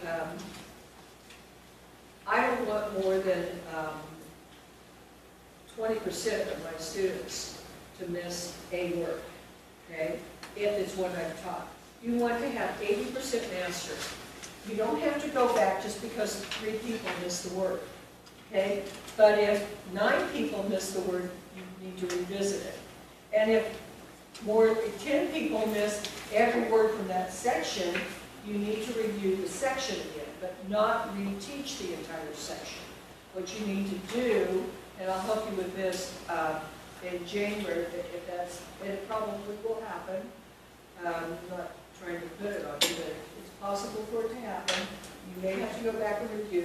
Instead of reteaching the entire section, you're going to do an assessment of the entire section. Let's find out which words in this section are the ones I do need to reteach. You'll have to take the time to do that. So you'll have to go through and give it like a spelling test. We've done these words. Let's see which ones you remember and go right through it.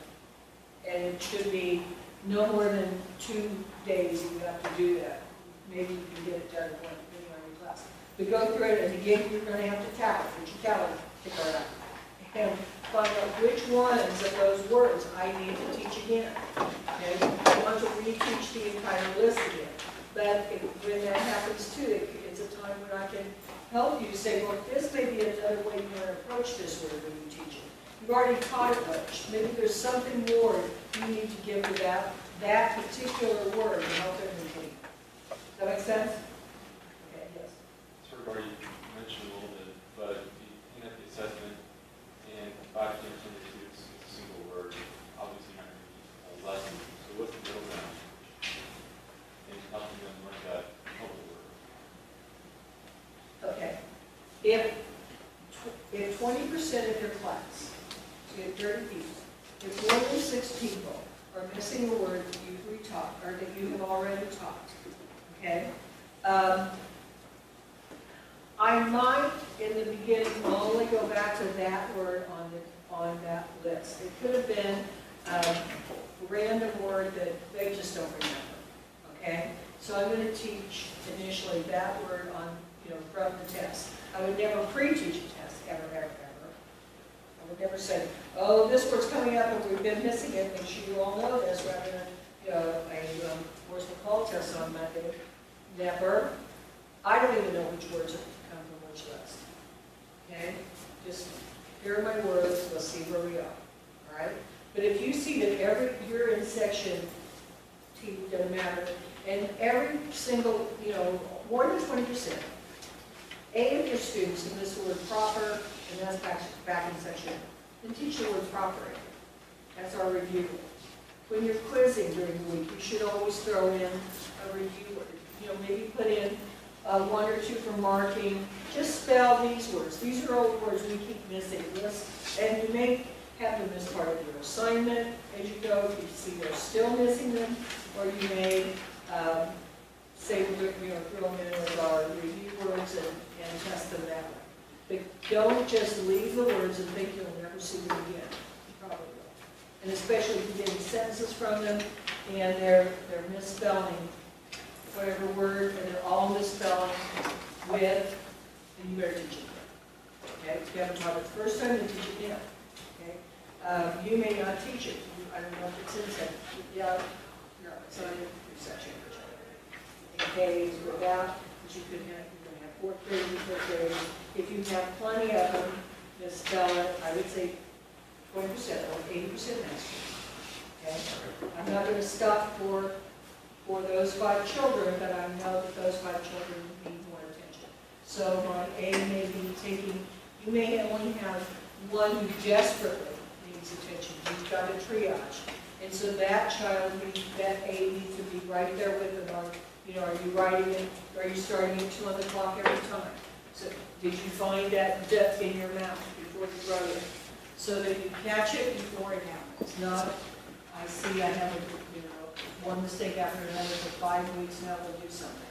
Try to catch it immediately, which is easier for me to stand and say than for you to do, obviously. But that's what you want to happen, that you're taking care of it before it becomes a bigger problem. Yes? So handwriting tests or assessments are incorporated into the spelling test? Would you formally grade their handwriting at that point? I would do that on quizzes. I would say, or you may, on a WPR. You may say, we're going to have WPR today, and we're going to have you turn it in. Our focus today, reading your book, they talk about choosing a focus. Our focus is today, are you writing parallel lines? Some of the teachers are having trouble getting parallel lines. Make sure you practice that. Are you starting at the top, going straight down? Are your clock runners starting at 2 on the clock? You are going to do all of those in 1st grade on one day. You're going to do one of those. Today's focus is going to be to start at 2 on the clock. Today's focus, if you're in 5th grade, if you're writing a short letter, talk about that, because not everybody took that with them. If we're starting a short letter, no matter, pretty much no matter what, changes to that. But if your letter and manuscript started at midpoint, you have to get there somehow. You can't start it here. You have to start with that upstream. And if you don't, today in your WPR, I'm going to take off points for that. Okay? So you can have a handwriting focus then. When you give a test on Friday to see if they retain those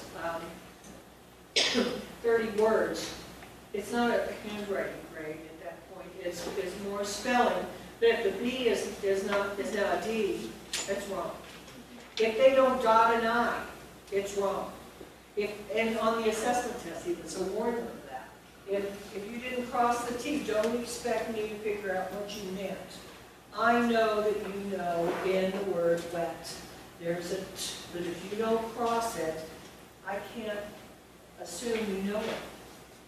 Okay? So dotting your I's, crossing your T's, all of the handwriting we're teaching at the very beginning We don't just let it fly out the window, all right? But if it's legible enough for me to read it, I'm not going to grade their handwriting on that writing test. I have other times during the week that I'll give that more focus. Okay? Yes. This is more about communicating with parents about this whole process. Is that on curriculum night, or is that you using? You're in our team? Yes. The parents are going to have to hear from you. Okay. You're going to communicate it. They're going to hear it. Again, a particular parents like to just talk about Spalding. And so I'm going to show them handwriting. We're going to talk about how they have to do their homework with them. And they're going to walk away feeling just like you do today. You know. Kidding? Obviously, I can't do the entire method with them, and I'm not going to do it for more than an hour. That's all the information they get. So, but they are going to see what a phonograph card looks like, and I'm hoping that in all of your schools, your parents have phonograph cards.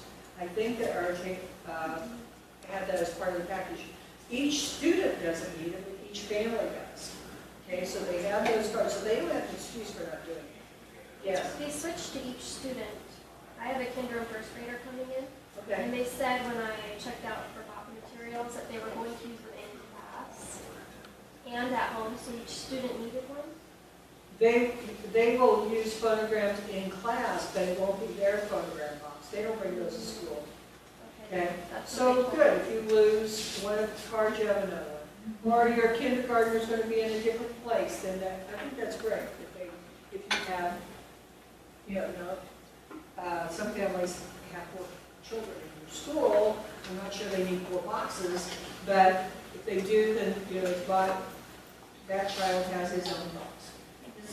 Some children, the other children, sit and play with the cards, and they're thinking, "Oh my God, you know." But there shouldn't be an excuse for the parents not doing it with the child unless it's because they're so intimidated.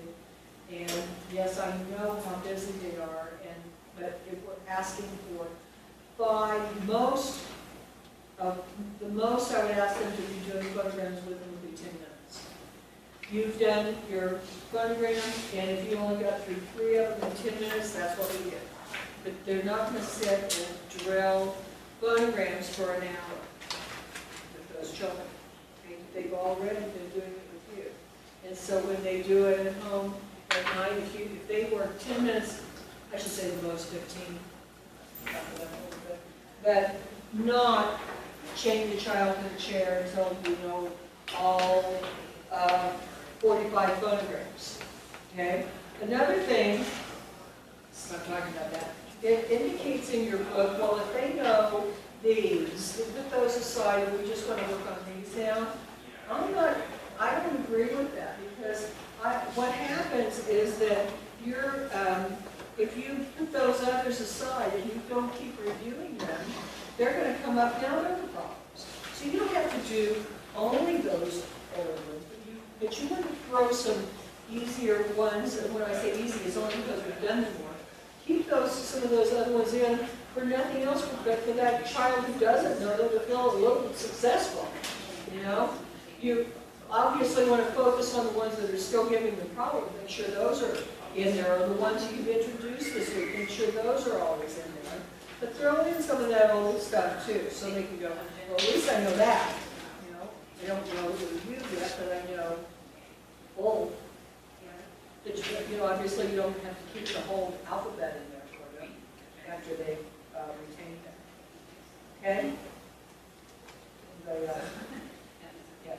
I'm just wondering how the grammar and composition and comprehension works in the classroom. Okay, I haven't gone through that purposely, because Great Hearts is still trying to develop a good as far as grammar. In the meantime, though, there's a lot of good information in your book. I would certainly be using your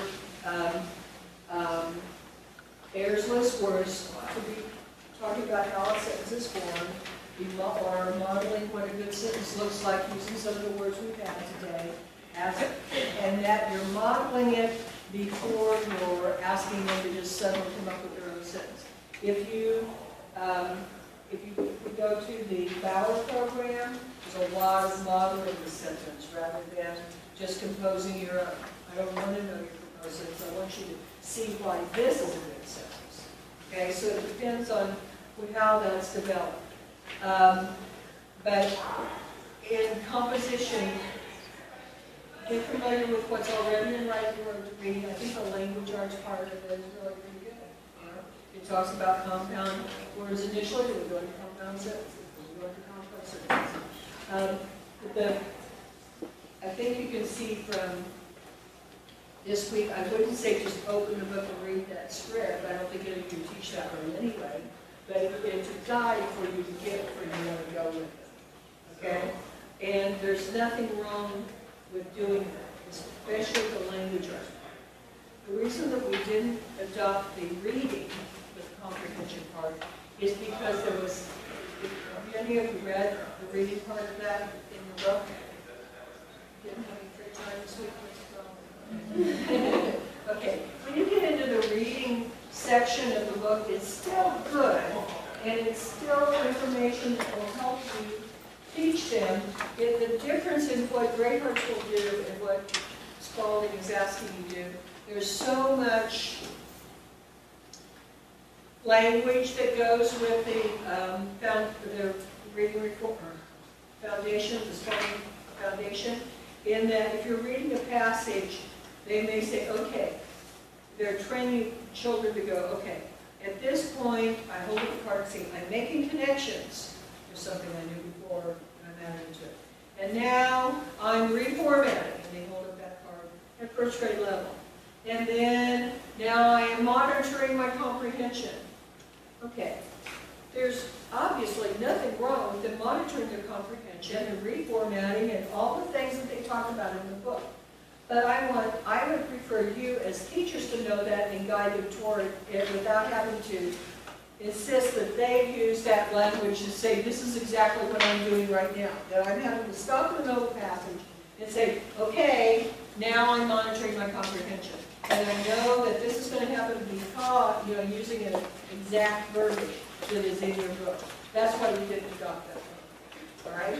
However, since you brought it up, let's go ahead and look at your comprehension book that I did give to you, because I still think these are useful. And the ideas that Spalding gives you, again, is still useful. These, though, as far as comprehension, you all have one that looks a little bit different, because it's by grade level. When you look at these books, there's one that tells you how to use the book, and there's another one that has the passages. The beauty of these books, as far as I'm concerned, is that they are short passages, and you can talk to them about comprehension techniques to use, tactics to use. How did you figure out that answer? Let's go back to the paragraph, find that answer. You can put it up on the board. Do you have any kind of overhead you're using, or no? Okay. However it's going to work, maybe you have to just one of these, so that everybody can see the page, the one story. But so that they're all together, working on it together. It's not just handout and fill this in before I deal with this.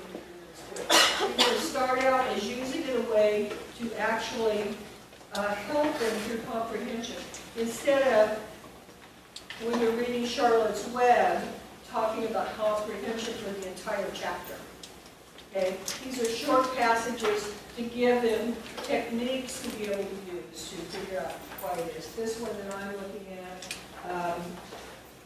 grade level 3. Okay. And it's a whole passage about mom getting tired of picking up after the children, basically. And so we're going to have a new system. We're going to put away the toys, and it's going to be, I'm going to put it away, and then you can earn it back.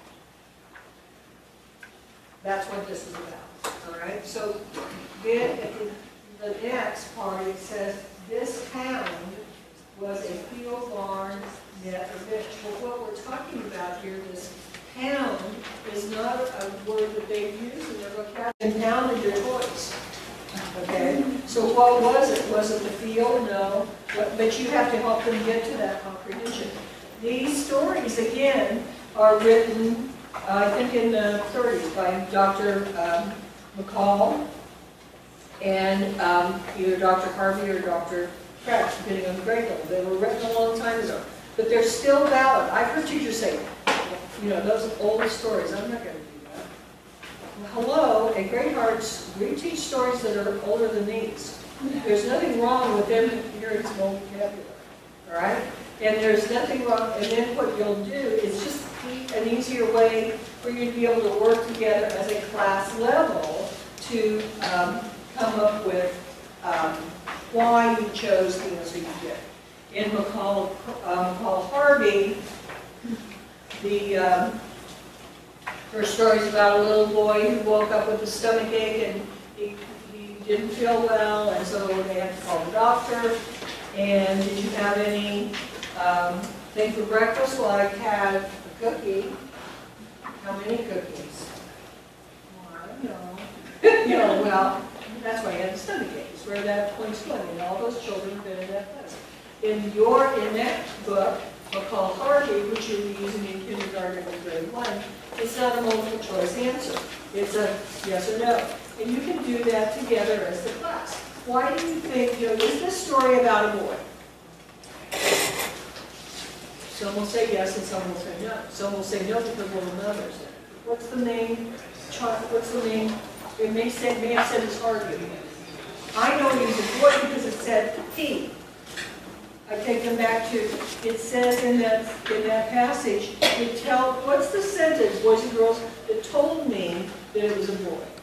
His sentence, whatever that first sentence was, the guide came back to it. So you're helping them just with that one passage, use tactics that explain the comprehension in the story. Yes? So are they listening at the younger grades, maybe first grade they're reading it? In kindergarten, I would not do this for quite a while. I would do it maybe March, okay? Then, if you have children who can't, well, I wouldn't put anybody in level 1 in first grade. You're going to start with that McCall Harvey, and you may be doing it later, you know, maybe November. And you may also be wanting to do it just to monitor where you are. What kind of groups do I want them to be in? If I have some who can read, you know, all of these, and I have some who can't read this at all, so it helps you individually take them out to know where they really are. I would not encourage too much.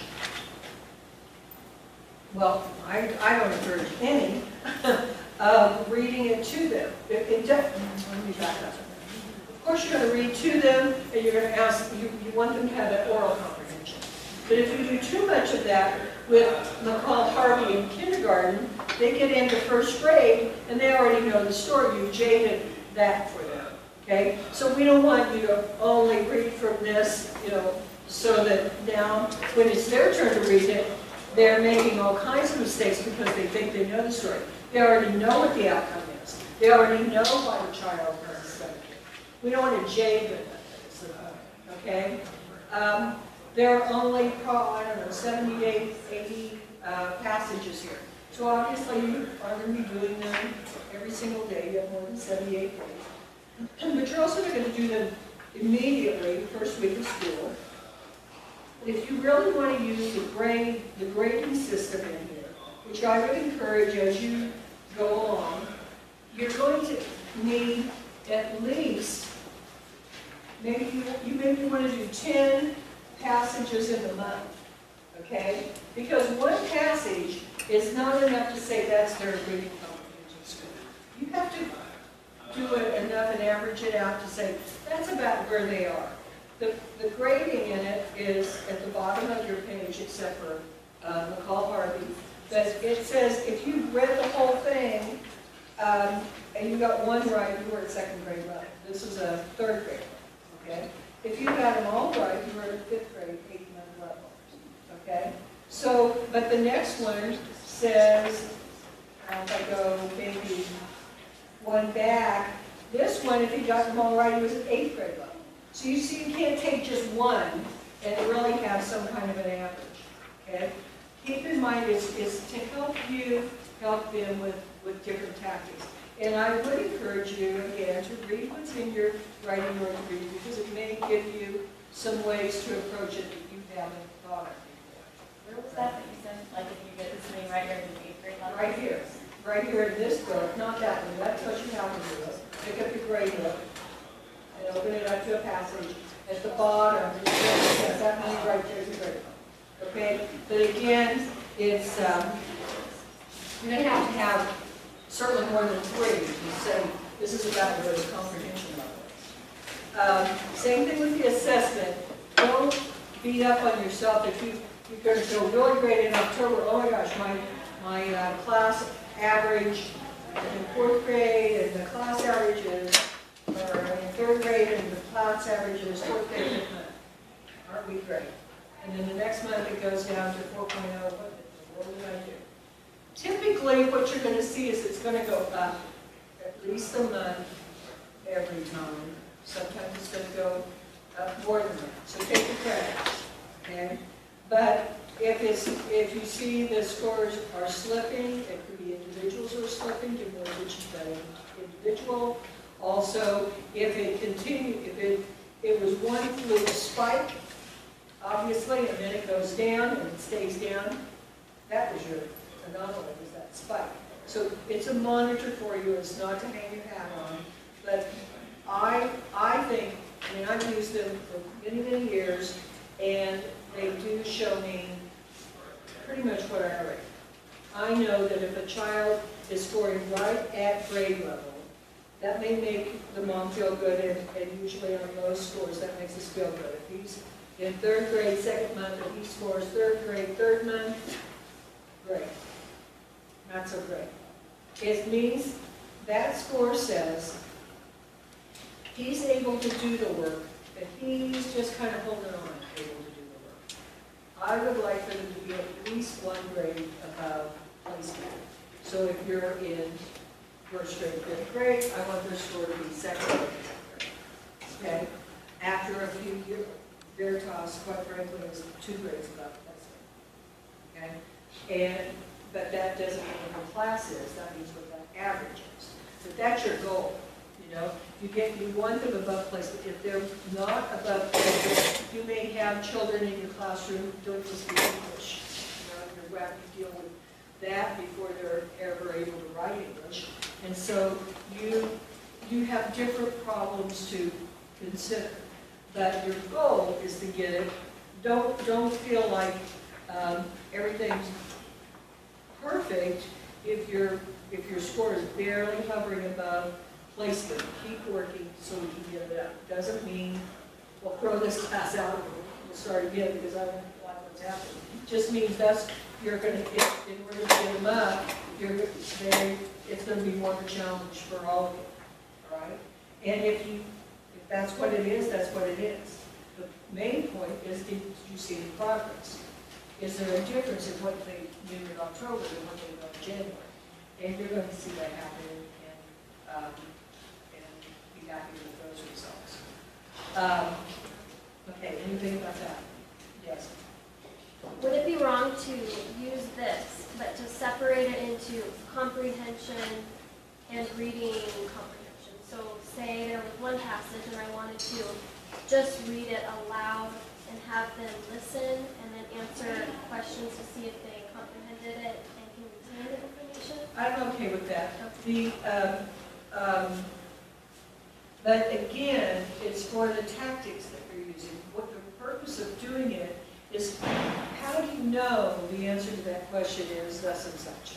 Because what did I say to you as I was reading that that made you think that? So, and I talked to, particularly early on, children, when you're reading those words to me, do you like movies? Everybody likes movies.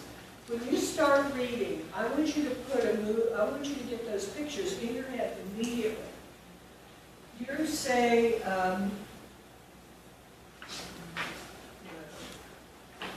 okay, Larry's mother was putting icing on a cake she had made.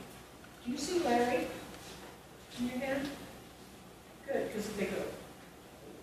Okay, well, let's figure out what you think Larry might look like, because so far they haven't told us. Okay, he may have red hair, he may have blue hair, okay? But what picture do you have in your head of that child? Do you see his mother? What are they doing? They're putting icing on the cake. So you're just bringing them through from what you've already said. But get those pictures started early. I've seen many children, they come from a school and they're saying, oh, his reading is great.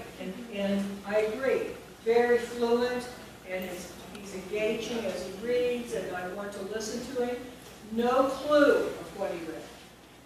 Okay? Reading right away through. You cannot take fluency as a full indication that they comprehend. I may see another child who labors through it, and again, if he's laboring much, you're putting in the book that's too difficult, you put it in the book too early. Right? But because it shouldn't be too laborious. It's okay if they have to decode as they go, but we're not teaching Spalding during reading. Okay? We're teaching it, that's what we're doing all this other work. But that child may be slower and get through it, and they can tell you everything they read about that passage. There's nothing wrong with his comprehension, it's just the coding skills. Okay? So children who've seen me over the years, the teachers will say, he just doesn't, he has really poor reading habits, really poor comprehension skills. Many times, after working with him, there's nothing wrong with his comprehension. He comprehends everything. He just can't get there. He doesn't have the skills to be able to read it in the first place.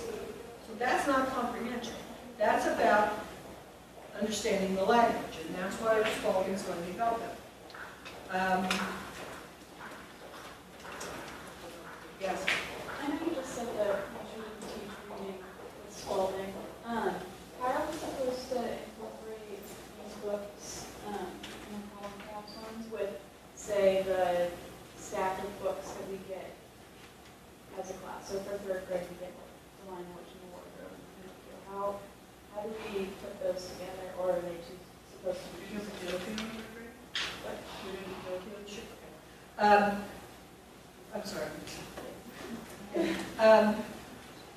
Well, it's a separate exercise. You're going to be reading Pinocchio, okay? And of course, you're going to be talking about comprehension there too. What do you think that passage said to you? What's a word in that? What's the word that tripped you up that you really didn't understand what that vocabulary means?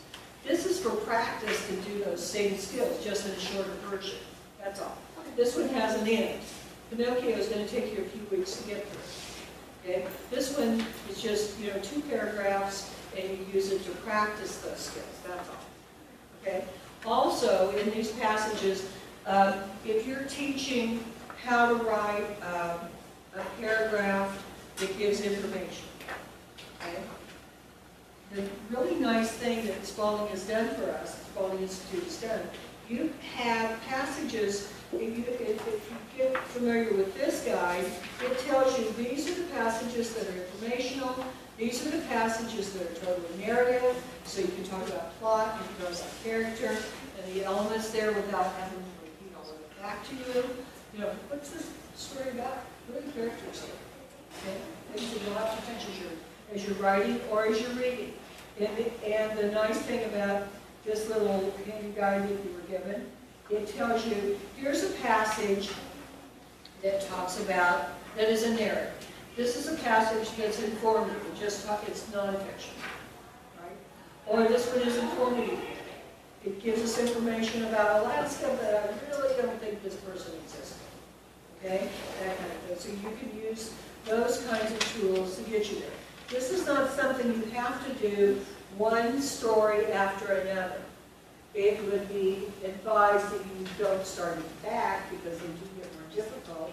But if there's something, if you're studying about Alaska, and there's a passage in section A that talks about the dogs bringing medicine to Alaska, might be a good time to, you can either read it to them or read it together. However you want to use these, but don't just put them on a shelf and forget they were there, because they are good tools for you. When I say we don't teach Spalding during reading, I would never, ever say, okay, turn to passage 10, and the first sentence we're reading together says, 2 mules were going along a lonely road. Which one of those words has a no Johnny? No. Let's go through and mark this sentence, find out what happened in these sentences. No, never. Okay? I just want to see those mules going along the road.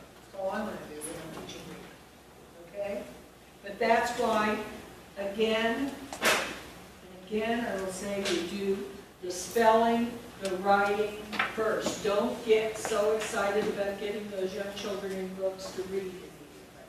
You're going to get a lot of pressure from parents and even your own thing. Well, I taught last year and we were reading in the first week.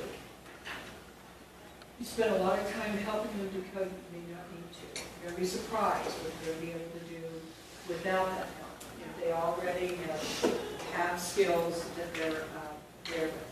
And looks like they're missing right now, so I think the kindergartners, and maybe even if you have a low first grade, and Trivium can, make it accessible to you too. I think the books are done. But I have a series of books that I've used for beginning readers. That some of the old educators publishing books, and they start off Mac and Tab. Are any of you familiar with Mac and Tab? Okay. I like those books because they have a plot. They're funny. There are characters in it. I'm not fond of Bob books because everybody's bored with it. It shows you can read a couple of words, but when you're able to give them that first Mac and Tab book, if they've gone, I wouldn't give it to them until we were, way past. We've certainly introduced more than just the alphabet, and we've also been marking words. We're talking about why words work, so that when they pick up that book, they can read Mac as a cat and Tab as a rat. And Mac ends up eating his friend the rat, and they all are sad and don't worry, children. And another 20 books, they're all going to be safe and everybody's fine. Okay. But there are books that they can actually read. It's very difficult for the parents to go to the library and find a book that child can read. They're sitting there trying to help them read it, and they're not able, the parent is not equipped to be able to do that. So you're going to give them reading to do, at the school, so that they can be reading, that those books can go home. The ones that I have are out of print, so they work. But, and you may want to make more, for your class, so you can have it as things that you can use. You can still buy the books, the particular book, but they're not the same ones that I gave to one of the teachers. These were done long ago, maybe the 70s or something like that. The latest was the problem with it. There's nothing wrong with the ones that they're writing, that they're doing now. If you want to buy those, it's just that every time they're revised, frankly, they're dumbed down a little bit, or they may throw some what they call sight words in. They're, if you give that book to the same child and it has the word yellow in it, they're not ready to read that word. You've got to talk about syllables now. You've got to talk about remember how O is there. There's a lot that you're having to teach now as you're reading. That's not where it's supposed to be. It's supposed to be back here in spelling. So the books have, there are more women in it, there are more minorities in it, so that it's, friendlier that way to everybody. But the vocabulary in it has changed too. And the reading readiness has changed. If you buy it today, as if you used the ones that I gave you a copy of. All right, that's the only difference. But also, in that early reading, Spalding Foundation puts out some books that I would recommend. They're a little more difficult than the ones that I've given to these early readers. But they do say, they go in line, and it's in your text, they go in line with what phonogram you're teaching that week, so that you're using that and reinforcing it through the reading. okay? And those, you know, can be made available through the Spalding Foundation, okay? And they're nice books, they're just a little more difficult for that early. Just be careful with whatever you choose, whatever you've used before, then do it. I don't know every book out there. If you have a group of early readers that you want to use with some of your children, just go back and put a different eye on them than you did before. Are these ones that they're really capable of already reading before they get there? You know, so that they're successful. Some of them are going to be more successful than others as you start. But don't give them a book full of, you know, the first book is about a sandwich. How do they know how to read that? You know, unless they read it at home. Obviously, some of them already do that. But you're trying to train them for, you know, training for giving. It doesn't mean that just because I haven't told you about syllables, you're not allowed to read a book without the syllables. Of course they are. You know, but for that child who is having more difficulty, those earlier books are a really place to start. Okay?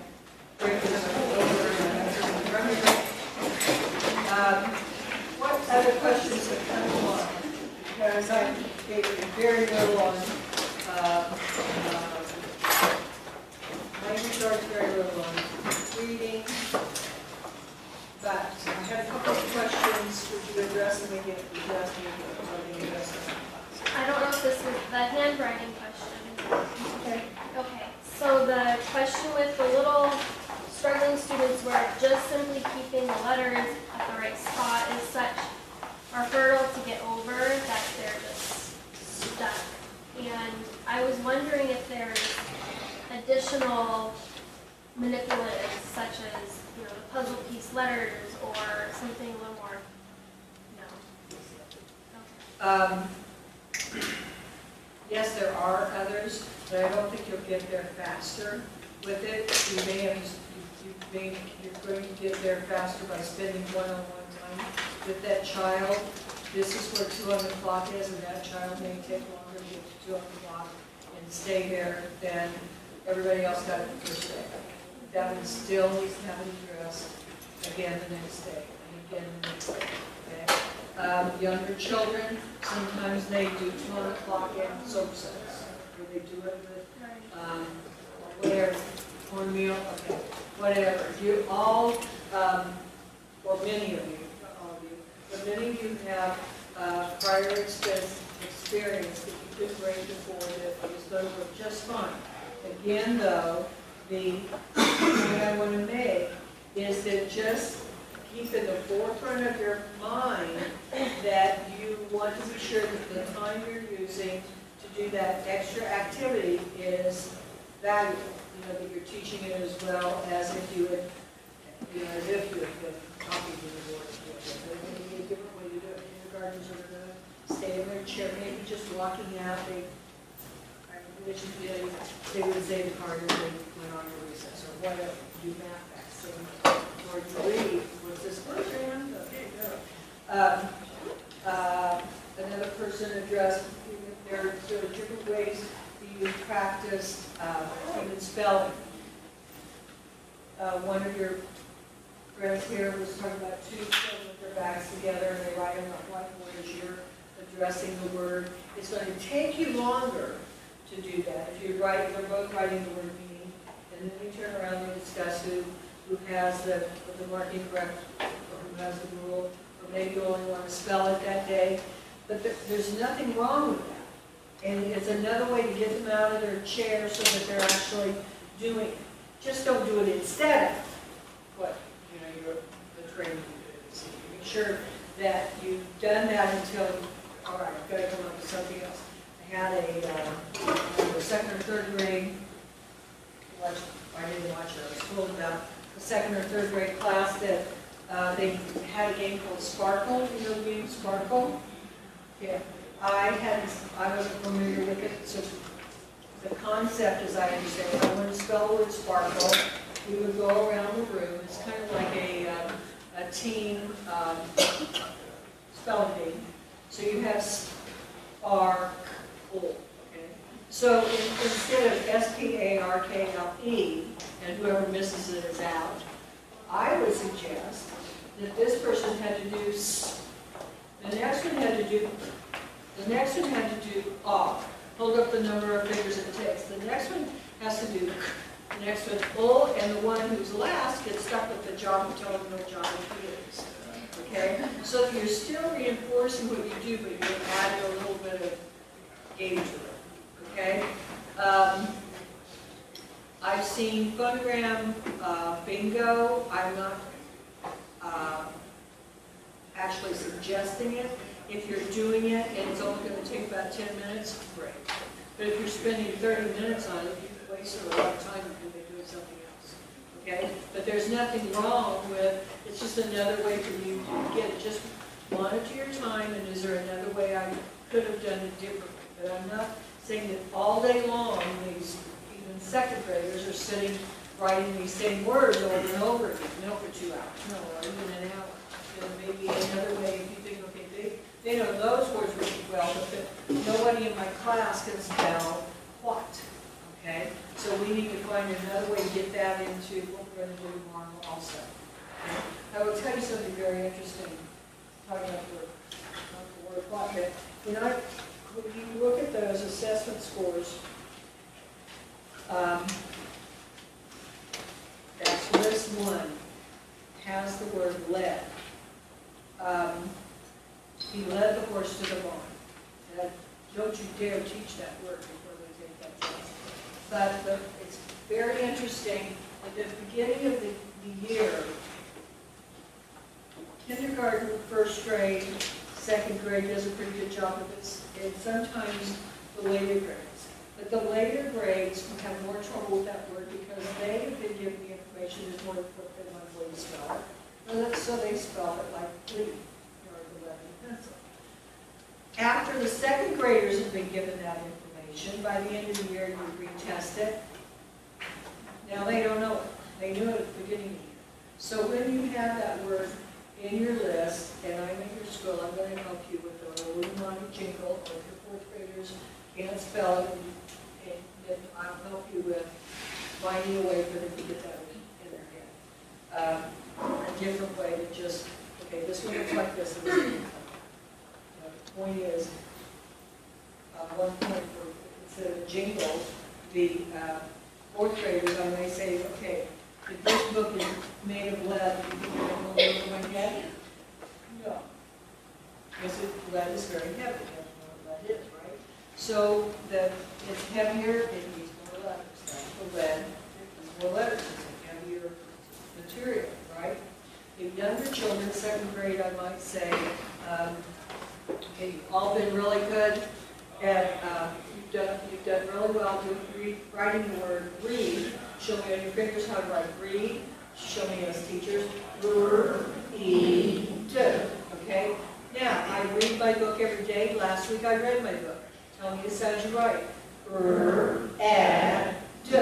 We've done this word, we've learned this word, we know how to do it, right? So I read a book, I read a book. Are they spelled the same? Yes. Okay. Now, I lead the horse to the barn, or I lead the way to my friend's house. Tell me the sounds in lead. O-E-D. I lead the way. Past tense, I wouldn't say I leaded her. I led the way. Tell me the sounds in led. O-E-D. Watch out. D. Are they spelled the same? No. So I read a book, I read a book, they are spelled the same. Hold it up. I read a book, I read a book, they are spelled the same. I lead the way, I led the way. I got rid of that extra letter there for my vowel. I led the way are not spelled the same. And if you do that often enough, in second grade, they walk into their class, their tests on third grade, and they do a much better job than fifth graders do. Okay? But just that mnemonic device, just, oh yeah, that's the one I read about, that silly jingle that you do. But it's like, wait a minute, what was that? Okay? Because the reason they misspell it it's because they've had more knowledge, and now that they've read and written spelled the same, and so should read and write. And many adults don't get that. Yes. So that's something you would have on a chart, one of those charts you referred to. It's not on a chart, it's your fingers. It's not on a chart. No? It's up with your fingers in the air. You don't need to spend it on a chart. There's not a list of those kind of words, though? Well, you'll get it in approximately section L. Okay. Okay, so at that time is when we would talk about it, right?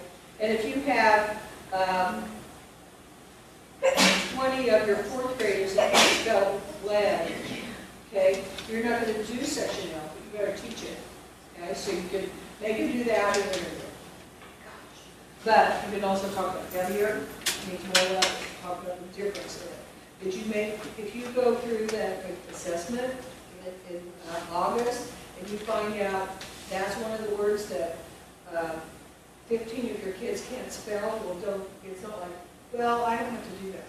No, yes you do. You better go back and teach that word. You just don't have to go back and teach all of section L just because they missed that. Okay, does that make sense? All right. So we do pick out of the, or I do at least, and occasionally I'll look at that list and say, okay, I didn't remember this word, I will teach it, but I'm not teaching the test because they're not going to be tested on that word again for a year. Right? It's not like it's next month's word. Okay, I'm not going to teach it. I'm just going to take care of it. This is a problem. They need to know this. I don't want to just say, well, I hope my next grade level will pick it up. Okay, but they didn't do it for me in second grade. It was bad second grade teachers. So, they take care of it. Okay. Anything else? Yes. I was just wondering, how do you feel about pencil grip for kindergartners who are having a hard time? I never use one. I feel the same way about it as I would if I put braces on my child's leg and he didn't need it. I want him to learn. He's just not ready to walk yet. Okay? You will, you're going to help him get there. Okay? But I'm not going to put that crutch there.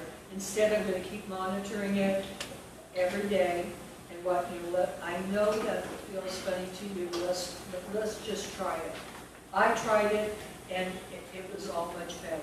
There are some children that it's just never going to happen, but I don't want even ever want you to think that, because most of you keep talking about show me a circle. If you can do this, if you can't, for some reason, for something physically, you can have a child with juvenile arthritis. But if you're able to do this, and you're able to see a pencil has edges on it, you can put one finger here, close it. There it is. That's your pencil grip right there. And there's your circle right there. Let me see just that much. Okay? And even if that's what you do with them every day, especially at K1, if that's what you do now, let it rest. Okay? And now they go back and they start writing it. It becomes something funny. And let's do it again. Hold these back together. You know? But you don't do it to the point of frustration for both of you that if you're going to hold your pencil that way, you can't write a letter. Of course not. You know, we want them to, but we want to keep guiding them back to that. Okay? And that extra grippy thing really makes it, push it, it pushes your fingers in a different position. It pushes it off the sides of the pencil. That's why we all use the same pencil, so when if they want to work at home and they can, oh my gosh, I forgot my pencil grip, what are they going to do? That's the point. I would not rip it off and get whatever using that in, but I would try to stay away from it. You may have an OT in your school that comes in and says, no, they definitely need that. I'm not going to have a big debate with that person. I'm going to say, well, I don't have to agree, but okay, that's what you and everybody's resolved, then I would do it, but I would never suggest it. Me personally, would not suggest it. Okay. Yes. This is kind of a simple question. So my eraser is wearing out much faster than my lead. Are you okay with the ones that fit on the top, or would it be better if they have the solid one? I think it's better for the solid one, only because it does add weight to that pencil. It does distort how you're holding it. And there, yeah, those erasers, they will come in the morning and search for the ones with the erasers, because most of them are not, because everybody likes to erase them. Yeah. But I would suggest that they have a separate one, but most of the time, they don't need to be erasing. You're practicing, just cross it out and go to the next line, or go beside it, whatever. You don't have to erase. Erasing is just added time to your day, you know? You don't, just put them on there, instead of erasing it, starting over, you know, it's just those extra seconds that you don't need and they're not learning it. Just cross it out, do it again, it's fine. We're not gonna frame this paper. I'm not gonna send this paper home. This is our practice time. Just start again. Now they wanna black it out. Don't do that either. Just one line in the direction we write, and now we're ready to go. Okay? Anybody else? Yes. Are you going to show us how to teach a whole lesson? Okay, I have done that. I've just done it all in pieces, and that's, thank you for asking, we had this conversation. Okay, when you walk in, that first day, you have a lot of class management things you have to be taking care of, but what do you think might be one of the very first things that you talk about? Think back to day one. I know it seems like a month ago to all of us, but day one, what was the first thing that I talked about? Did I start writing words? Did I start marking? No. Did I start giving you a list? No. What's one of the first things you want to teach them? Yes. What did you say? Sit tall. Yeah. So tell me that. So I'm going to talk about, especially with younger children, the building blocks that make me sit tall. My spine and my back, I'm going to raise that back. And it's for your benefit, children, because now I can suddenly, I'm letting more oxygen go into my head, I can think better, okay? And so I'm going to sit tall, back straight, hips back, feet flat. So all of that is taught. All the pencil grip is taught. The railroad tracks, where your paper's going to go. We did all of that before I ever let you write a stroke. Remember that? You didn't write anything. Okay? Even with fifth graders. There's a way that we're going to approach this writing. And just because we're studying math now, doesn't mean we can, you know, rest with your hand on your arm and fall off your chair. You still can have your body in a position of learning. Be ready to go.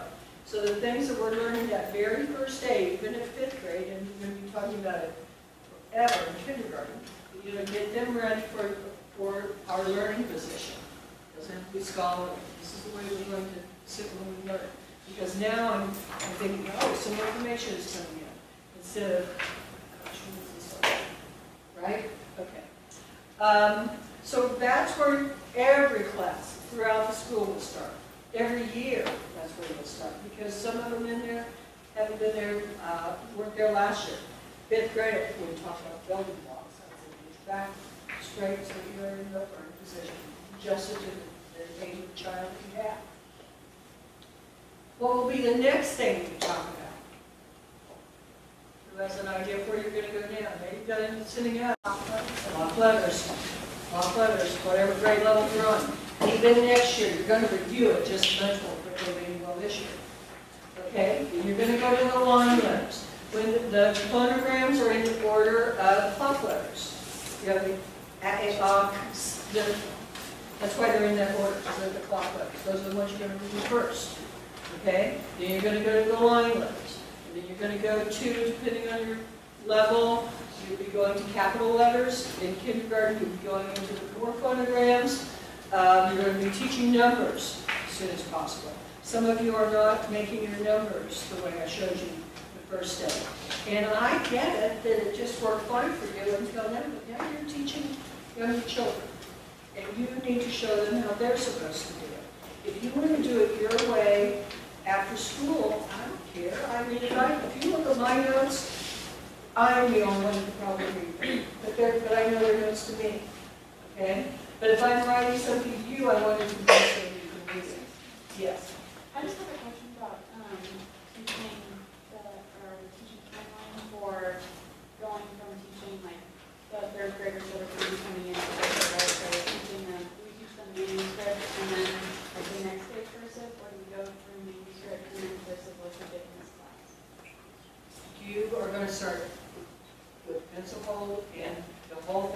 first thing you'll do is manuscript. Yes, even next year.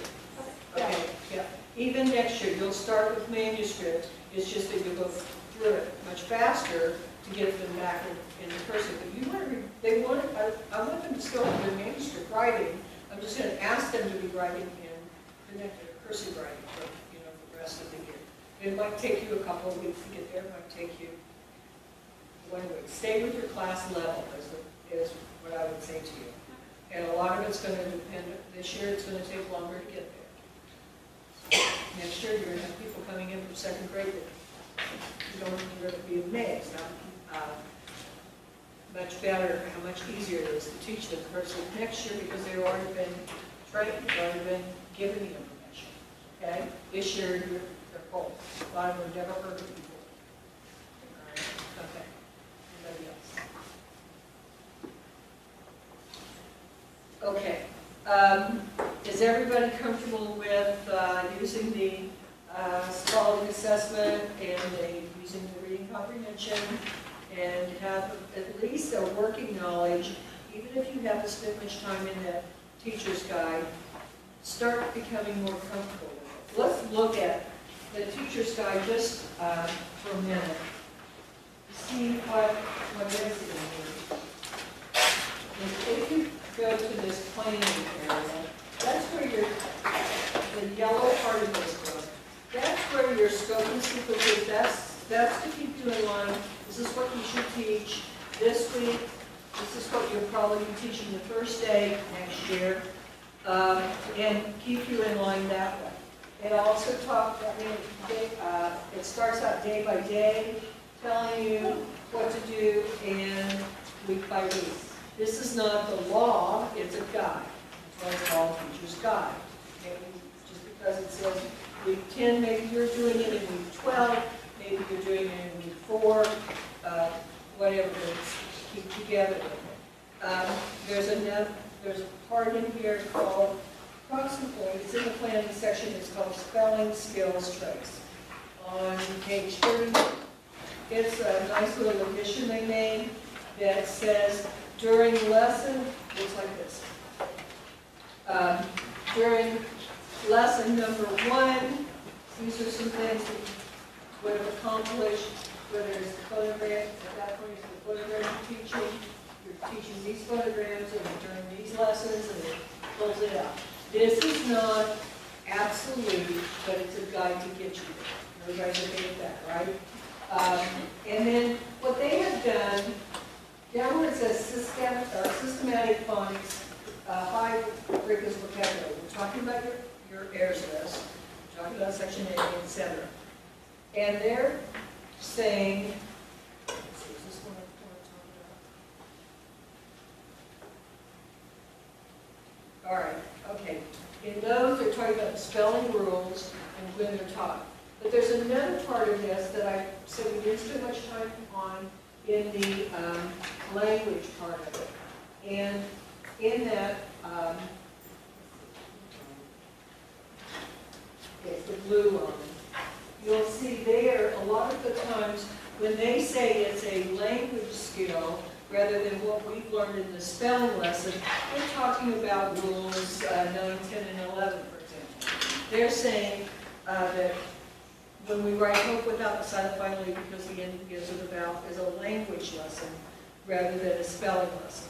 Because in many Spalding Foundation classes, they will ask you to just push those words in the book, and then later in our language lesson, we'll go more in depth in what happened in the word. Mrs. Spalding talked about it as the word was written. Let's get it while we're here. Okay, we can review it later, but I don't want to teach you hoping and writing without the E. And by the way, it's because the end begins with the vowel, write it in your book. I want to really know that you know what I'm talking about.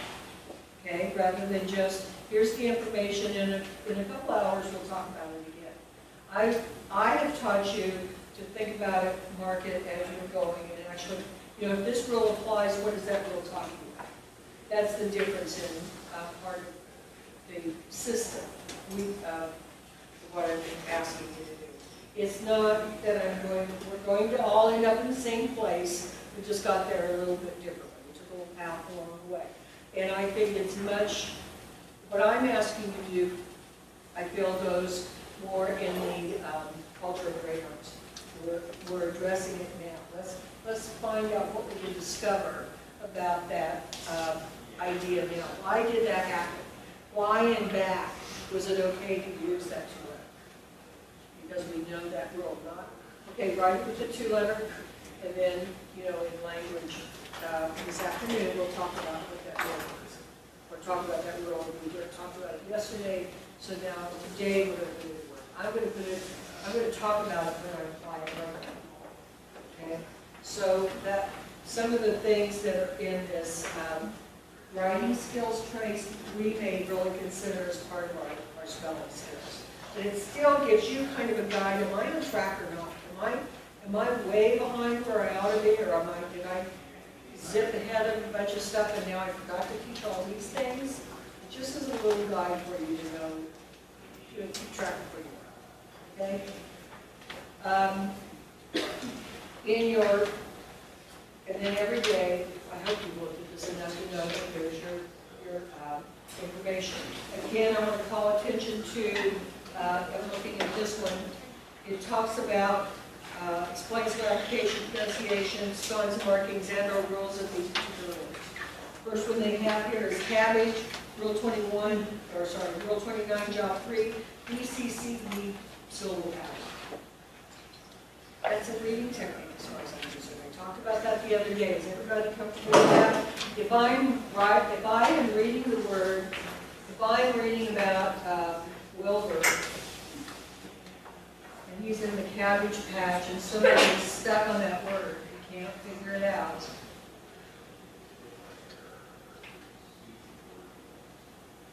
Then I would call to their attention, here's my vowel, here's my vowel. You see these two consonants? That looks like a really good place to divide my syllables. And that's about it. Now read your syllable, cab, they may say beige. What do you think that is? Cabbage. You got it. I don't have to say, look what we have. We have a vowel, consonant, consonant, vowel pattern. I just found my vowel. This is where I divide my syllables. Or if I have the word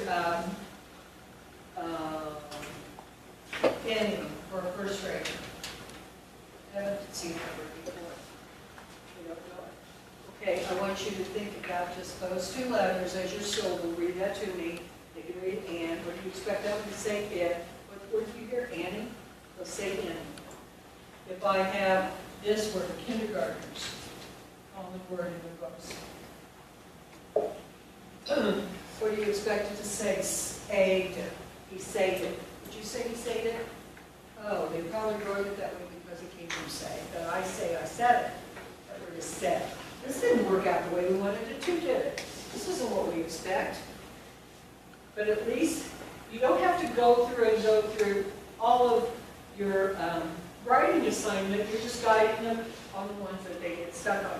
You can still apply the information that they already know before they got there. If they're reading the word said, and they've never even seen that photogram, you have them in a book that's too difficult for them.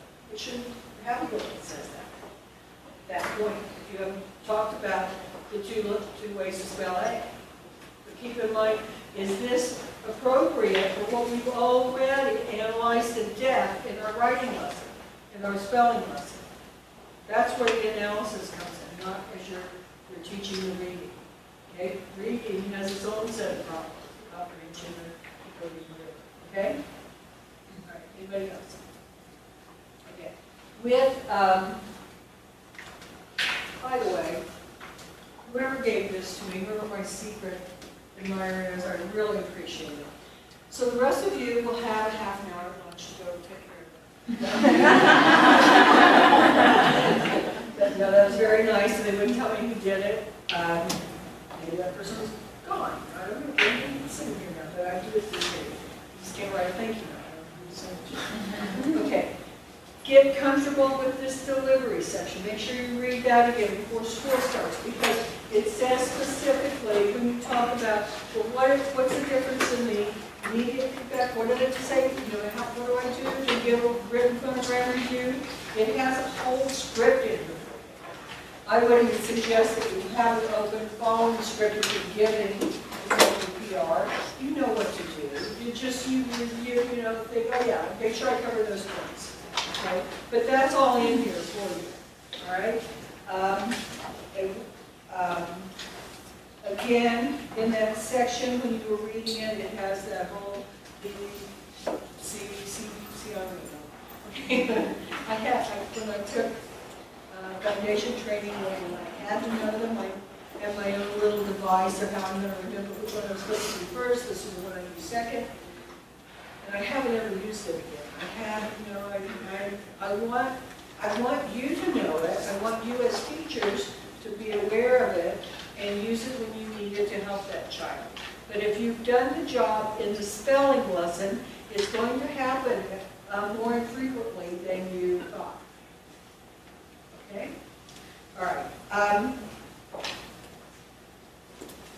When you look in the assessing section, I think that we've taken care of that this morning. But one thing next year, it will tell you about how you're going to do your, how often you do your oral phonogram review, written phonogram reviews, which is every day, especially this year.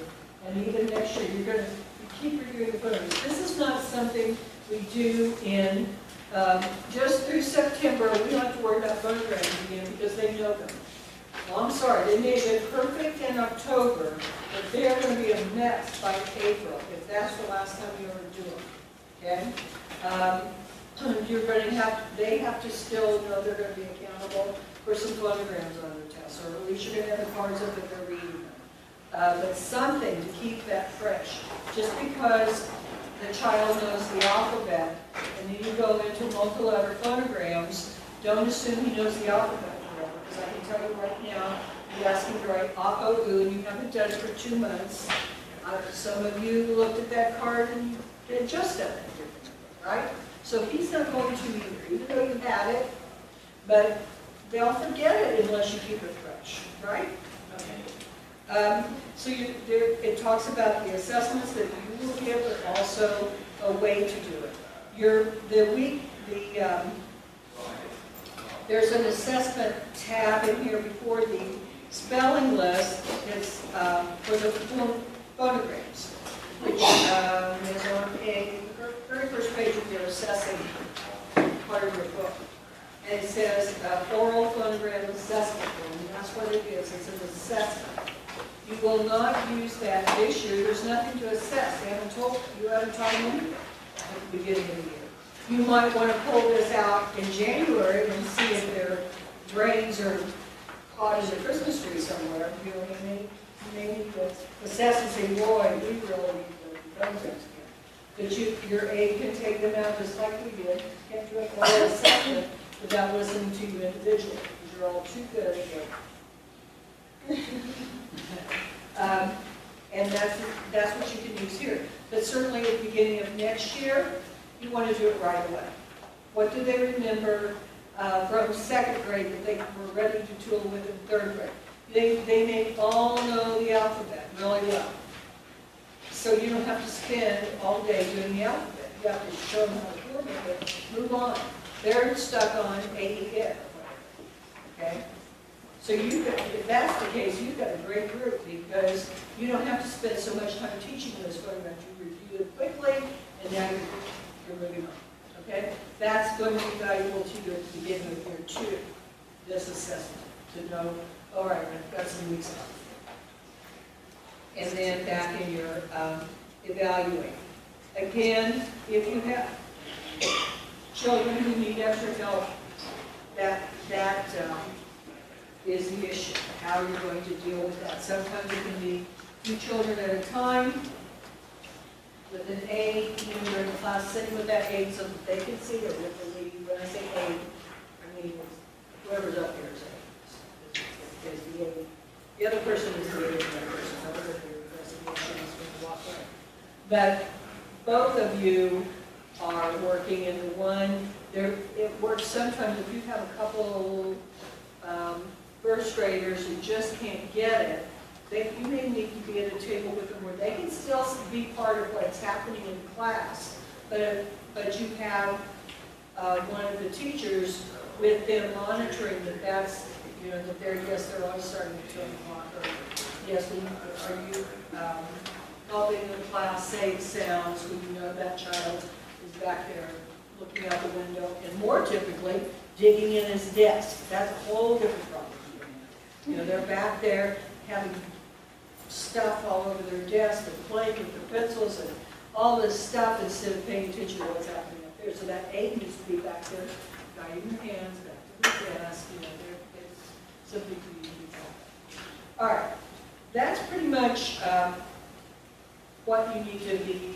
thinking about. Just get into that teacher's guide more than I was able to do, and obviously you still have to read. You should read all of the writing road to reading. I didn't assign all of it, just felt like it. First, review what I did assign. That's what you're going to need first. But find a way to get some of that other information. Like, that's study, like to use that. All right? It's just that wasn't part of what we did together. You don't have to read every word in yours list, obviously, but you need to be sure you're reading your own, what you're going to be teaching right away, and be sure you understand what you're going to be teaching that coming week. If I'm not there to ask, talk to your other grade level people. I want to do a little bit of that because 3rd, 4th, and 5th grade, we really didn't talk about the words that you're really going to be doing as your first group. So take your blue notebook.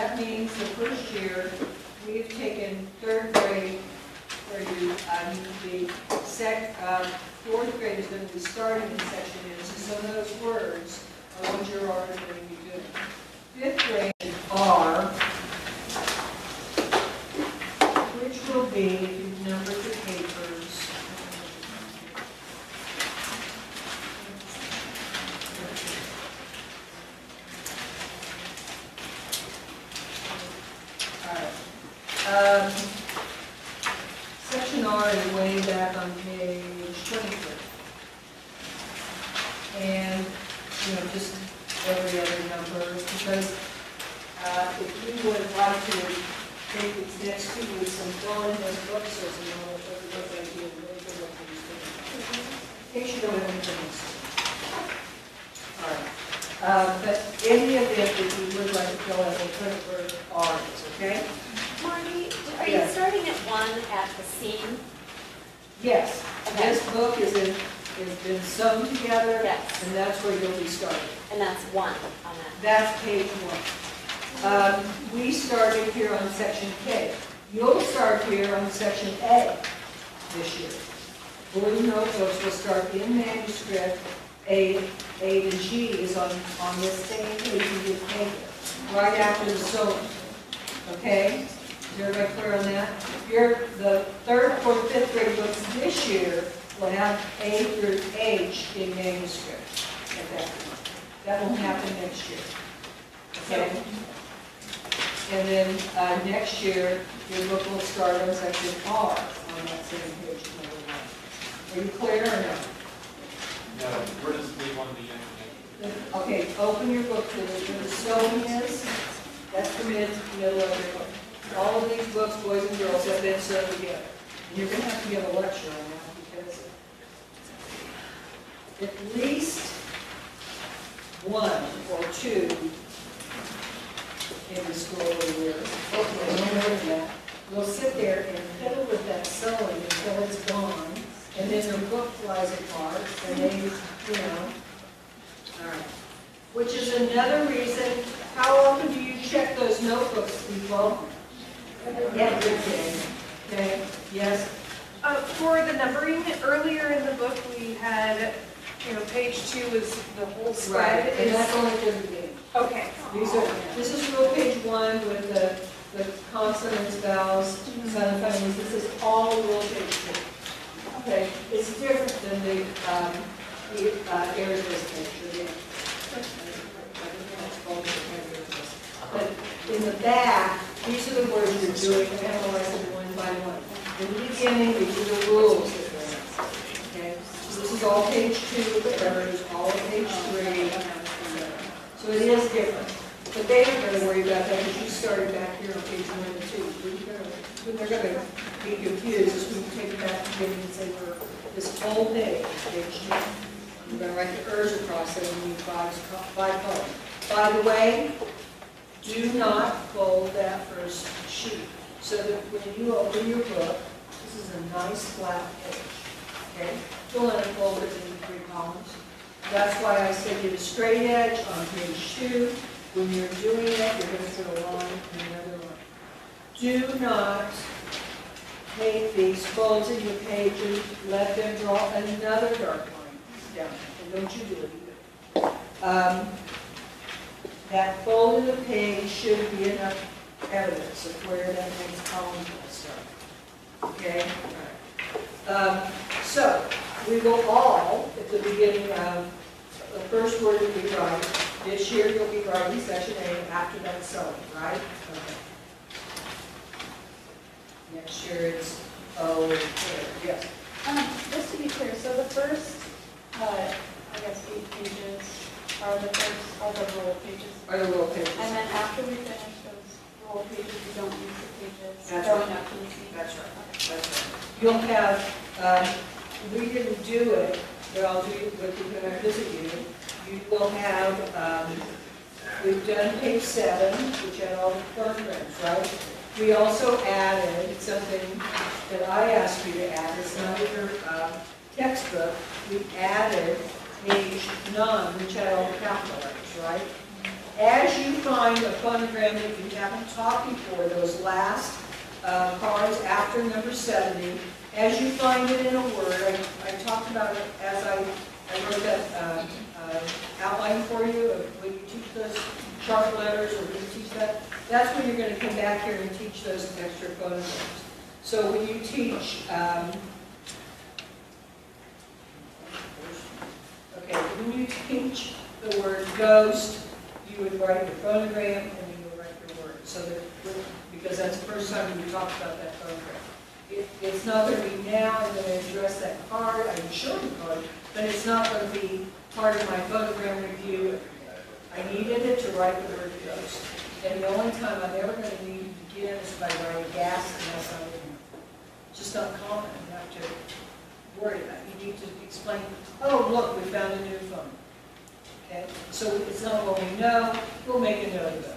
We're going to have a page that shows all of them that we've done. Grade 3's page 8 will not look like grade 4's or 5's because you're hitting the words at a different time. Okay? Just before you get it, before you do the word region, for instance, you would have to say, okay, we know that you can say Jeff followed by what letters? E-I or Y.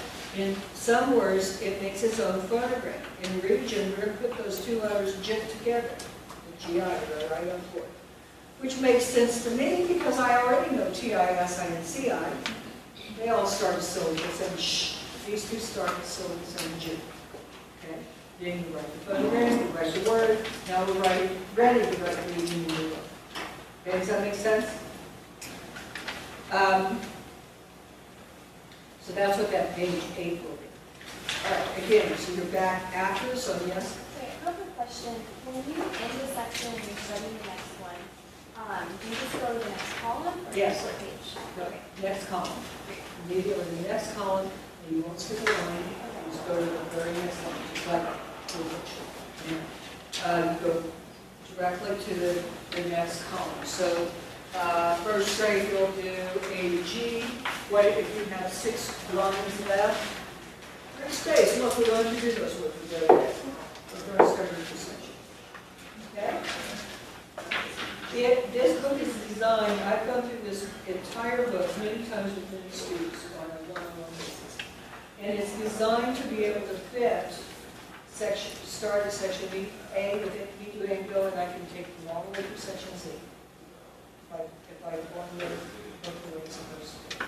None of you will ever have to do that. Okay? You'll be doing just your pieces, and that's what you'll do every year, and you'll be doing really good at it by year 3. Okay? Yes?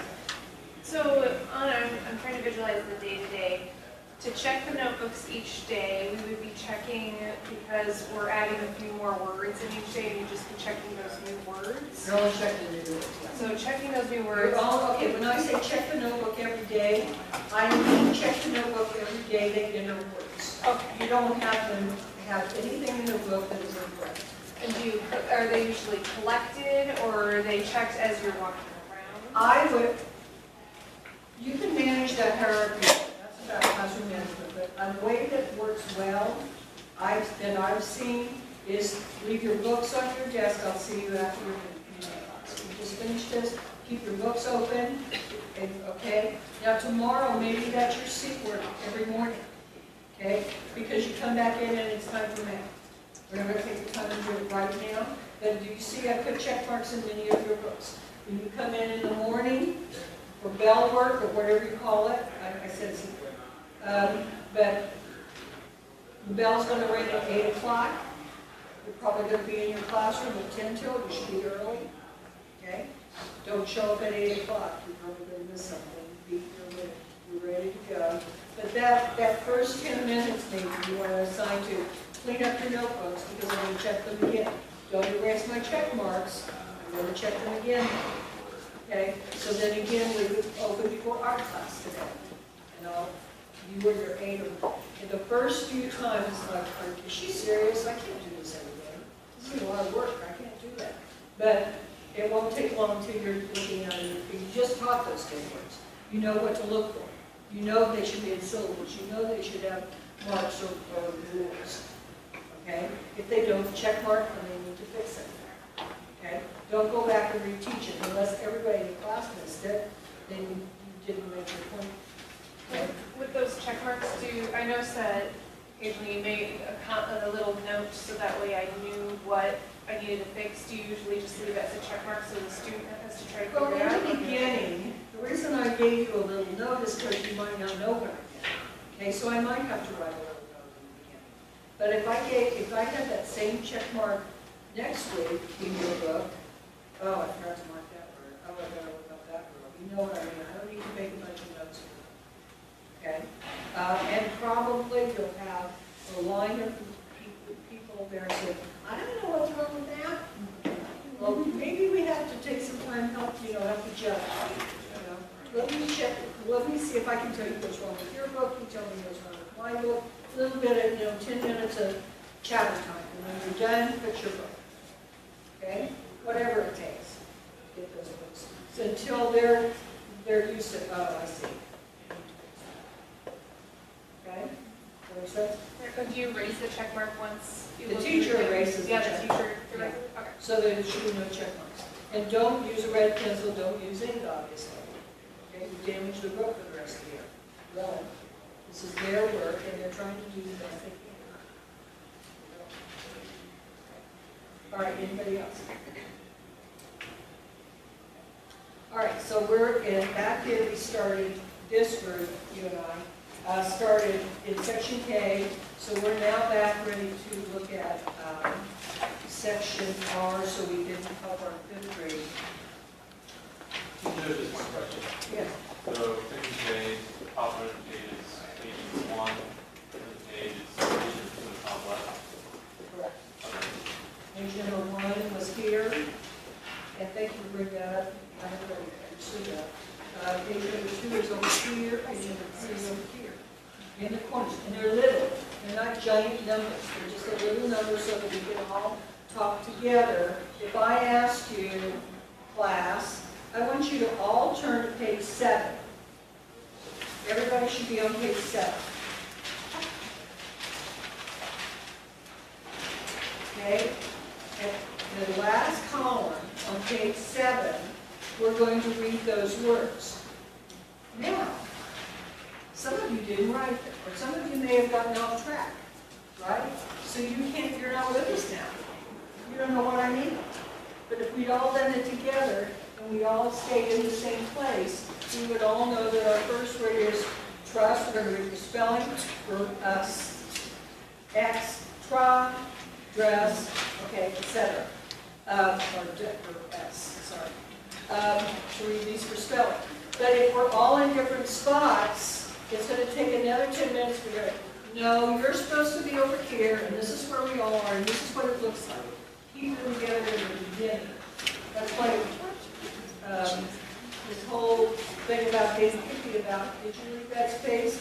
Did you skip a space? You're not together now. You can't do it. Okay? Instead, what I actually want you to do is go back to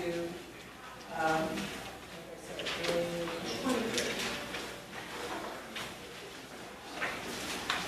And I'm going to write on the board.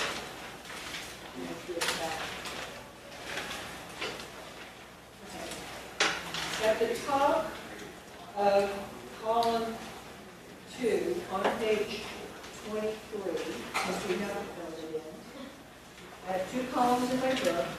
The top of column 2 on page 23, on the top line, I want you to write a capital R in your best cursive. You have column R. Okay, section R is what we're starting.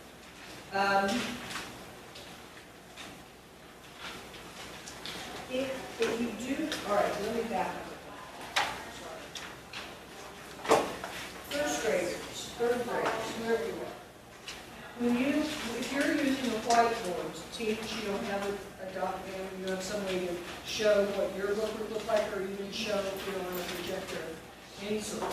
When you're starting, if we'd already added 3 words here. Then you're going to have to say, here's my section R, here's line 1, and here's line 2. Okay? We filled those in yesterday. Is everybody ready to write on line 4? Demonstrate on the board where they are so everybody knows they're in the right place. Well, I wasn't here yesterday. Okay, well, this is where we are, this is where you need to be.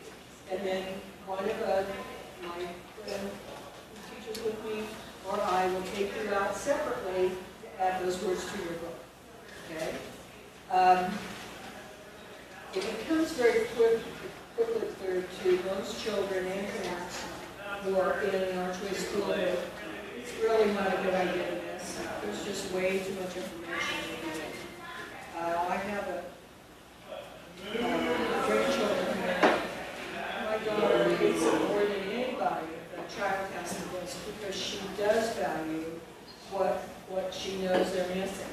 And it's not about the paper that they have to redo. It's about, I just don't want them to stay home because she appreciates the richness of what's there. It's not because of me, it's because of the teacher she's had, and she's already had somebody that's gone through 3rd grade that she knows and there's so much about people.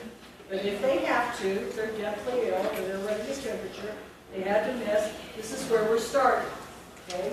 My lines are way too far apart to be able to do that. But when you have to draw the lines and show them where they are. You have to say, okay, we got 6 lines down here, and now we're ready for this one, and the word about it should be whatever. So we're all in the same place.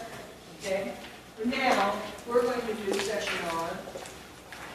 And you're probably going to want to write those lines, but maybe not if you're an upper grade teacher. I wouldn't insist that you write the lines. Certainly, lower grade, when you're trying to still really work hard on a lot of information, you may need those lines. Yes? Is this something that we're going to be giving the children, like homework as you gave us? No, they will Okay. never take their notebooks They're not taking home. notes? They're going to take home a list of the spelling words that you've created. These are those 10 words. They are never So going we're to go always home going to be in the same and let their place. mom teach them the next 10 words. Okay, it's like Okay. mine, when you said go back to page 7, I'm off. I didn't know how to do it, and so if I'm sending my kids home without understanding where they're supposed to No, skip spaces or, no, okay. no. You're going to teach that at school. And if you have a child who's missed a week, they really should have those words in their notebook. It's going to be a lot tougher to try to grade them and catch up that way. But it's not like they're just going to start wherever they left off. Leave those spaces in my friend here and I will help you get that filled in. And in your judgment, how much time you spend actually reteaching that, and I wouldn't spend a lot of time on that. Darla, you need to be here. You miss a lot, and it's not fair to you for you to not have that information when we've gone on. Okay? Yes. Is that word list a handwritten copy of all the words with the notes and the markings on it, or is it just a typed That's up? up to you. That's up to you. I've seen both, but if you think you're getting that it's easier to put it on your computer, very quickly you're going to see it's not so easy, because now you have to get that list and still manually underline and mark neatly. You can't do that with your computer or do it well. At least I haven't found a way. But you have to write it in syllables. It has to be marked, and don't, again, send home 30 words and say, this is Monday, Tuesday, Wednesday list. Because somebody's going to sit there and do all 3 lists, just copying them down the plan. But you can handwrite it and send that list, and paper becomes an issue. So you as a teacher may want to write 3 lists, photocopy the 1 list and slice it up, and they just have a little list to take on. Or you may have somebody who, one of your team says, I'll do the list for us every week. So they have, this is what Mondays looks like, and Tuesdays, and everybody on that grade level, and we're doing the same ones. Okay, does that make sense? Okay. Just so you're not getting it to them ahead of time. All right? Okay. So, I want to, let's write the words, write some words in section R. The first word that I want to do, we're going to skip a line, but we're going to age. So they're not just going to write it. They're still all have their fingers up. They're all doing exactly what you've done, and you're going to continue to do that on most words, but not all words. But for now, you will. You guys already write it. Put your books flat, get everything off your desk except for your notes. All right, so we're going to skip one line, and students, we've already been trained on how to use your fingers, so it's nothing new. We're going to write the word loose. Now, instead of you being a student, you're the teachers, show me on your fingers what word. Loose. Loose. And somebody will tell you to add an E. What oo is this? Sorry? Tell me again. Just tell me yeah, because if I hear it in different ways, I might just talk one person so I can find out what it is. You don't have to do everything orally. Don't let me do that unless you do it. Okay. I remember because there are other words very close to this. I remember loose is an adjective we talk about. It's describing something. It could be a loose tooth, it could be a loose chain, it could be a loose whatever you come up with, okay? But it's an adjective describing something. I'm going to think of a loose tooth, though, because that gets me to the food of, right? They think, okay, I already know how to spell this word. They probably miss it in a month when you compare it with the next word. We're going to write loose and use foo up class on your paper. That's all I have to do. I'm going to skip one line. So I know in my second line, we're going to write the word loose. Help me write it.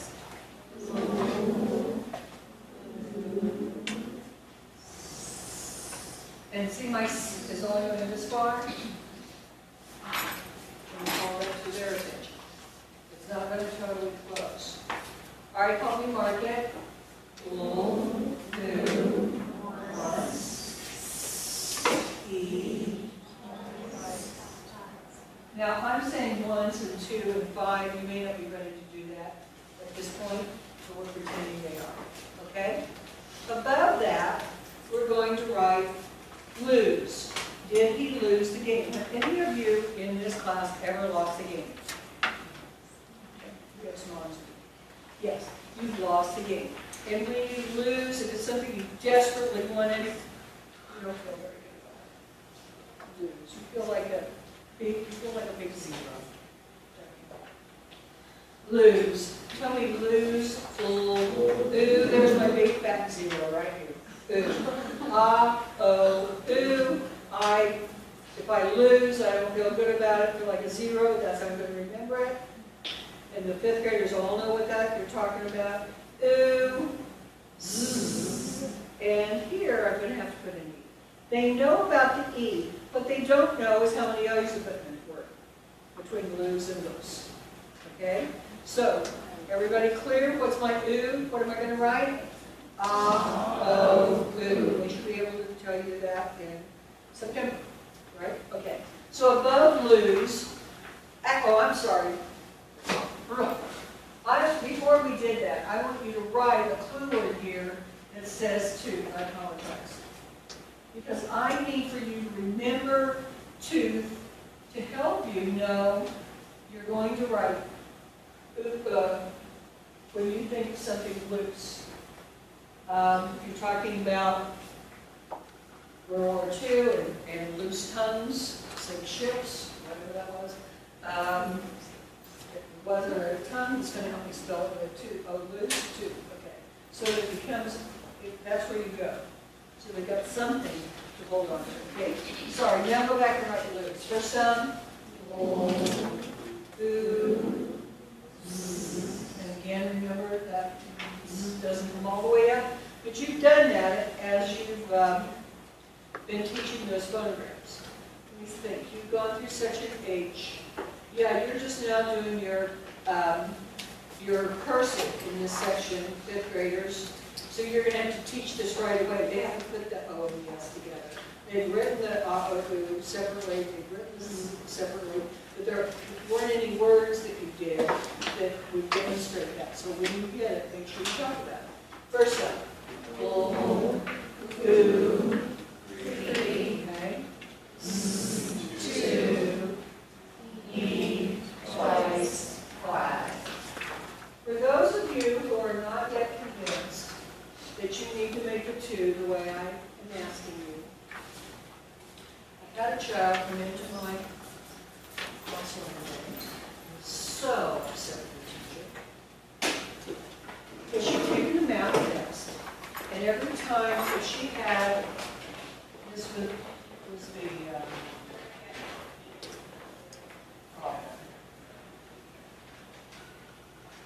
so when she wrote her answer,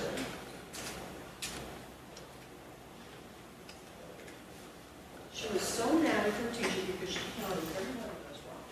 I said, well, Miss Keeley, if you made your 2 the way I asked you to, you would have got all of those right, because even though it's on a line, which it sometimes is, there's no way your teacher would have counted those wrong. But she couldn't tell what you meant. And it's not up to her to decide what you meant. please make your 2 at the time you group. And if you don't want to do it outside of class, I'm fine with that. Just don't do it any other way to teach your class. Okay. Now, lose and loose, we're going to brace. So remember, some of you have forgotten this part too. Make sure you start the size of a short letter, straight, point, and back in. You shouldn't have, I made that too high, because I wanted the size of my short letters. You shouldn't have to teach this initially at this point, because you've already done page 1. And you've done a brace on page 1. That's when you teach it. But if they aren't doing it, you just have to, just like I know with you, okay? Say it again, and I really didn't mean it. I really wanted the size of the short letter. Okay. On the next line, actually, at this point, I'd probably skip. But you're smarter than that, so I'm going to tell you as a class. On the next line, we're going to write combination. There are a combination of things we need to do to learn correctly. Combination. Before I can do that, what would you have to tell me? Base word. What is my base word here? Combine. So I would probably, especially this first week, I would skip the line and say, let's write combine before we attack combination. But I agree, my base word is combine. What are my syllables? Combine. And I probably wouldn't have them put it up on the page except for that child who said come. Or is everybody writing combine. Let's write it, skip one line. First syllable is what?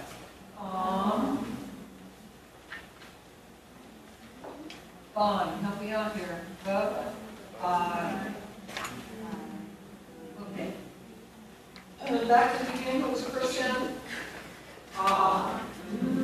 And I know that I'm in front of you, but I don't want you watching what I'm doing. I want you to be doing it. You're telling me what's right? So I'm okay with you being in front of it. Just so you disappear so that they can compare it. If somebody did write up or something else, they need to fix it. Don't leave it like that. Cover yourselves. I, just under the I, not under the jib. Next sound, okay? That's each one. Now, yes. Okay, so the markings, are they always in pencil or red, or I'm not sure when to use? Oh, the only time you're going to use a red pencil in your notebook is on the first pages of your notebook, which you won't even do. You're a first grader? Okay, Yeah, so you won't, they don't need a red pencil except when they are grading their WPR down the road. At first, you're going to go one by one with them. That's a whole new task. Okay, all right. But no, you will never use your red pencil marking your words in your daily vocabulary. Okay? Only to call attention as we did on page 1 to all vowels, second and third sound.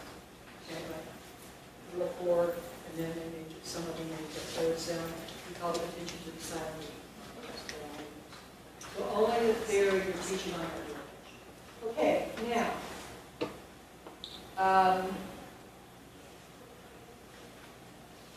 fifth graders, you're going to have to front load the hopping, right? Before we get into combination, before you can ever start this list. I think I said, I hope I said that in year 1. You're going to have to teach some of those notes pages. Because right now we already need Rule 11. Right? We already need to know what you're talking about when you say, what's my base word? They've heard about base word before, but you haven't talked about what to do with this word. Right? You haven't addressed the word inside the E with sections A to H, A through H. There's none of them in there.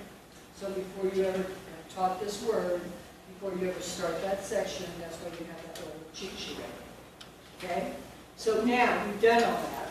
So we're going to write combination. Now you're experts at it. Tell me what to do about combination. My base word is combine. My ending is disagreement. Okay? So if my base word is combined, I've heard all kinds of different endings here. If my ending is on, since we spend all the time on page on the TIS I see on, if the ending is on, then I'm going to have combine on. Right? If the ending is shine, I'm going to have combination. What you hear is the ending. It's back to what you hear. If my base word is combined, now I have combine. What's next? Combination. So what will I do? Pardon me? I must write my base word combined with the silent final E because my ending Asian begins with a vowel. Right, and I hope you don't have to have a kindergarten come in and tell you. All right, but yes, that's the way they're going to repeat it, because you've done those pages, but you won't load in all the pages like I did with you, so that it all becomes a metal mess. It's just, but you do the ones you need in order to get into your list. And as fifth graders, you're going to need more than third graders. That's why I gave you those clues about when do we do those number of pages. Does that make more sense? Okay, let's then do what she asked us to do, combination. But to do that, what's the first syllable? Okay, again, what's the first step, teachers, that we're going to attack as we're looking at words? What's the first thing I want to think of? What's my first road sign? Base word. Where do I go next? Syllables. Okay? Then I start saying sounds. If you let them just write top and left there, no. You've got to find, is there a base word? Now, my second step now after the base word again was what? Syllables. So help me find the syllables here before we write it. So we're all writing the same thing.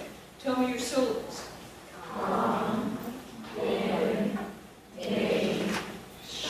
Okay, I'm hearing different things here. I heard com, bin, a, shun, and I heard com, bin, nay, shun. We're going to have to agree on this before we get started. Tell me again, what do you hear? We just said we're going to write combine without the silent final E. Let's make sure that's what we hear. Combination, what do you hear? Com, bin, nay, shun. Okay, I'm not sure everybody's convinced. We're going to write com, bin, nay, shun. I like to keep the base word together if I can. Why didn't I? Fifth grade teachers, why didn't I keep that? Why isn't it com, bin? Some of you still think it should be. Why am I saying no? We're going to write com, bin, nay, shun. Say the word to me. The word I'm going to write. What's the word again? Combination. Say it again. Combination. Combination. Do you know the combination to the same? Or do you know the combination? Nay. The N moved to the accented syllable. Combination. That's why I separated it differently than just keeping the base word together. And I can A by itself because the entire stress of the word is now on nay. So it has more sense. Does that make sense? Okay? So feedback on what you as teachers know, you just have to figure out. Okay. So tell me again the syllables. And your fifth grade students at that point are going to make that same mistake. They don't know. We haven't done anything that's complicated. We've been back there doing that and this. Okay. All right, let's write combination of both. Tell me the syllables again.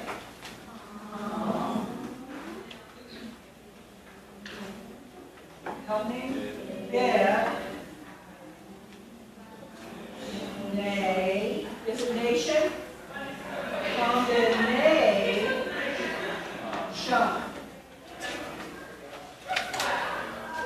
Cross and dot.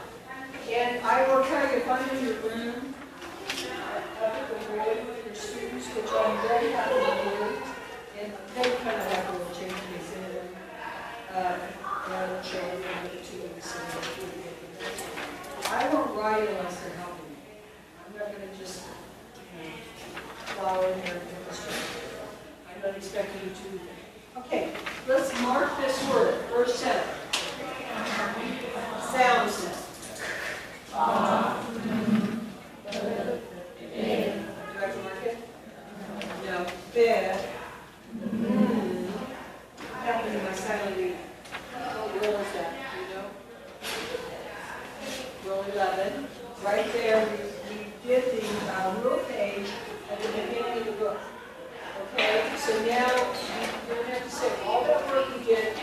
base words without the silent final E.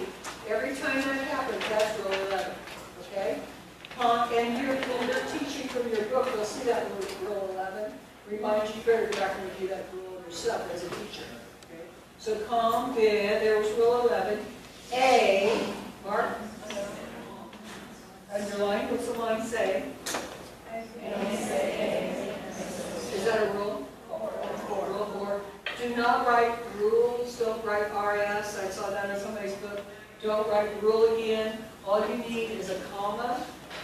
We also have rule 4. Okay? Okay, A. Next sound, shh. We're going to see this shh, boys and girls, again and again to start syllables. We talked about it being the most common. I think that's rule 14.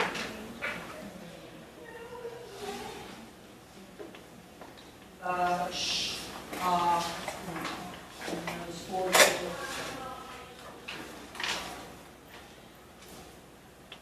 straight line down on your 4.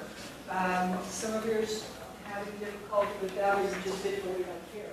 But it's a straight line down, over, and it crosses. Straight. Yes? So just to confirm for cursive, we're not going to let any of the numbers. No, numbers are all the same, whether it's manuscript or connected. Yes. So, when we were doing all of the endings, we would always say that the ending was not PI, the ending was on. All right, and what's your base for this time? Okay, so what's your ending?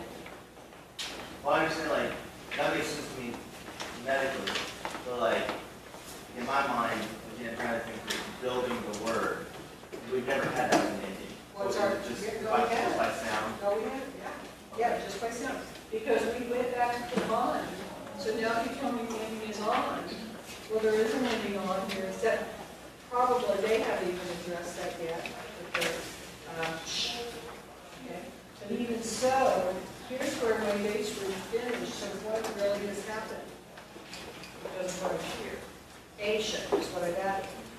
It's not in my book on page 3 and 4. I didn't add that as an ending beginning with that one. Doesn't mean I can't figure it out though, right? It's just another ending that starts with that. Cancellation, I need it there too. There's also, there's a lot of other ones. So it's not like we're using on and then. No, here's an ending. TI. We've got a sheet. No. Base word, so now what's my ending? We did serviceable. We're going to use service as my base word. And then after the ending, right? Yes. Is there a reason why Asian isn't on the list? Because we can't write every one we need, that's all. We wrote common ones. Remember when we wrote all those endings, I said these are not the ones all we'll need? Whoops, first one out of the box, back in such an honor, it wasn't in there. Okay? But it doesn't mean they can't recognize an ending, right? That's the whole point. Just because I didn't, that's what was for all of you, to find an initiator. Now we're still back with base word and ending, right? Okay, then let me brace that, and then on to English. Make sure your brace, again, is midpoint. And your midpoint letters are half the size of your tall letters. Your brace starts at midpoint, and it goes very below the final line. You need to fix that in your book so that you can demonstrate it to the children. If I had made my brace the way I saw some of them, and I did this, okay, there's my brace. Well, what am I going to do down here? Do another little squishy thing up here and start? No.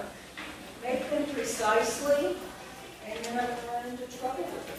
This is a straight line. It is not a round loop and pop in and a round loop, because that's how you always made it. No. Okay? I appreciate that you didn't make it that way before and nobody complained. But now you're responsible for showing other people how to do it. You're wasting one, but not in front of the class. Everybody okay with that? All right. Now, what's your question? I was wondering, how do you keep those two words that are not that spell the same when the accent is on the part? I would listen all back to what it sounds like. When I say the word combine, I can hear calm and calm. I happen to be from the Midwest, and I know there's also machines called combine, okay? Which is another interesting point that I would digress to. When I say combine, there's a combine in a field, what part of speech is it? Now, if I say I'll combine the numbers, what part of speech is it? There are many words in the English language that because you switch the accented syllable, the part of speech changes. And many times it goes from noun to verb. Rebel, noun. Rebel, verb. Progress, okay. Grass, verb. Just switching that accented syllable, okay? I'm telling you that because it came up. I wouldn't tell you that just randomly. But you're going to be doing, one of the first ones you'll do is progress and regress. Third graders will be doing that with it. I would talk about, you're talking about parts of speech, and it's not something they need to actually repeat back, but it wouldn't make any sense to you if I said, I'm going to combine these letters. Or maybe if you're from the field too, it might make perfect sense. But you're going to combine the letters. So what I hear makes that determination. So now I'm going to write combination. What I hear tells me that we lose. Not, oh, we have to look for that in 6 other different words. We deal with it as we find that word. In combination, I need to start somehow with a base word. What word gives me meaning? Combine. But I'm not writing combination. I'm not saying combination, I'm saying combination. I deal with what I'm saying, the speech, the oral part of it is what takes you to what you're going to write. That's where we all have to get to. You're used to looking at the word, trying to figure out what you're going to do with it. Get to what we say to explain why this is what we do. Okay? Yes. So what words like that, she was saying, where you, and then you brought up the difference between combine and combine something. Well, combine comes from a root, as a root in cone. So you really want to go there? Well, when you deal with this word has 2 different meanings, or would you just kind of not just overlook it and just go with it? Okay, I glazed over when you started telling me about comb. Is that what you said, or comb? Oh. Okay. Okay. Oh, okay. All right. But that's not going to really help me so much spell combine. It might help me spell comb later. You know, oh, combine for some reason is, you know, you have to express it to me because I'm not sure about combine. Okay. But that explains where that B's on there, doesn't it? Yeah. Then I need that information. Would you even address that this word has 2, or like progress and progress? Would you explain that this word? At this point? Yes. No, unless I had to, because somebody said, I think you told me your base word was combine, or you said the word you're writing now is combination. You're assuming where the accented syllable is instead of listing for the accented syllable, right? I think it's on that first syllable line, there's a combination. I'm going to have a combination. Right? So finding that accented syllable, in this case, we didn't need to know the accented syllable to spell it. Okay, it's not about doubling anything, but it explains why we divided it. That make sense? It explains why that can be done. Yes. So if you were teaching the word and they already knew the word, you stuff, would you have them mark the accented syllable so they understood the difference? Generally, I don't. It's not horrible if you do. You know, every now and then you'll pull that out as expressing the point. But if I write progress and regress, I don't have to do that because I'm going to write progress and progress. The division is different. So I don't have to. If I write excuse and excuse, because there are 2 on one and not the other, so I can read it. Yeah, don't pull out something that you don't need, but if it helps, the spelling, not just random information. That, you know, somebody might say, is there another, does that have something to do with comb? Does that have something, you know, is there another way to help? Certainly, I don't want to talk about that. Of course, yes, you'll talk about it. But I probably wouldn't bring that up, just because it's not gonna it's gonna help me because I don't know how to spell them. I can hear the book from the bottom. Okay? Yeah. So, you said we're not putting the one over the bid? Bid?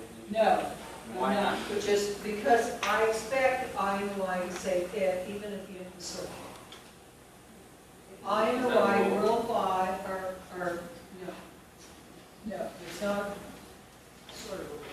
It's, Rule 5 says, We never read it. yes we do, if the I says I at the end of the syllable. Rather than writing Rule 4, we write Rule 5. If it says if, we don't write anything, because that's what I expect. Yep. If, just as I did in baby, I wouldn't put anything over that line, okay? If the Y didn't say on, okay, I would have to write Rule 6 because I didn't use an I at the end of baby. And then for organization purposes, like throughout the whole notebook, why don't we write combined event combination? Why do we skip a line like setting? Okay, and this one right here, okay, because the only purpose of that is that the word that I want to teach is combination. The first word in the bracket in your book is the word that you're trying to teach that week. To get there, it's easier to start with combine. As they're more trained, you might say, let's write a combination, now write the base word. But certainly in the beginning, I'm going to help them write the base word. Now let's go back and build the new word. Okay? But that first word, the first word in Mr. Ayers' list was lose, the next word was combination. That's the only thing. And I don't have a problem with keeping that list consistent, but I need to every time value what's the easier one to teach. That's why I taught lose first. Not because of any other reason, but I had a clue for that one. It's that double O. So I'm going to teach that one before I teach lose. That's the only reason. Okay? In combination, I want them to be sure that they understand that the base word is combined. So I'm going to start there. Okay? Could have just as easily been combined on top. That was the easiest. I teach it first. And then go on. Don't assume you're going to always skip to the second line if there are two words in the phrase. Use your talents to figure that out. As Mrs. Spalding, that's the part of teaching. Let your audience know what you're ready for. Yes, anybody else? All right.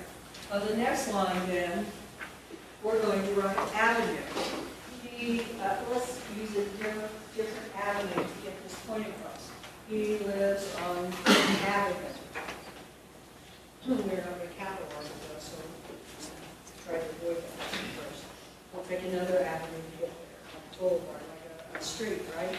Tell me the syllables in avenue. First syllable? I have to tell you, fifth graders can abbreviate that word. They know there's an E, probably, but that's why it's there, because it came from the word writing. Is what I'm going to write. You. Can I leave it? No. And I would probably do that at this point with those fifth graders, because this is one of the first words they're writing that's more than a first grade word. All right? Show me again.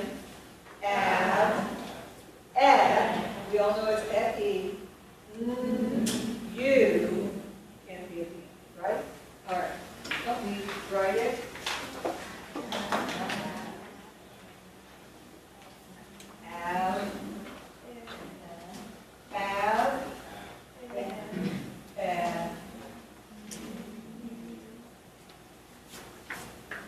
All right, back to the beginning of the market. And do you see my upswing is on a loop over the top for the cursive writers? It comes up. There's a particular way these letters need to be made for your class. And freehand differently, which I need mark at.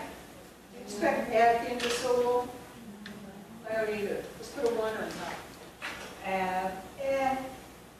F-E is making its first sound. And I don't think yes, they did it in marriage, just to call attention to keep it away from the R. This is the first time we've left it at the end of the syllable unless they've already done, magician. It depends on what you've already done again. U once, E twice, 2. Why do I have an E here? Tell me again. Okay, but we're talking about U. Okay. So English words don't end with U, right? It's true that they don't end with V or U. And I need to know the U, because you have somebody in your class who goes, oh yeah, okay. Maybe, and V. Okay? To be specific with what you're saying right here. All right. On the next line, Question, yes. why is it add instead of add then? Instead of, you have right here, Yeah, what's your first sound? add. Add. Do you expect add in the syllable? No. No.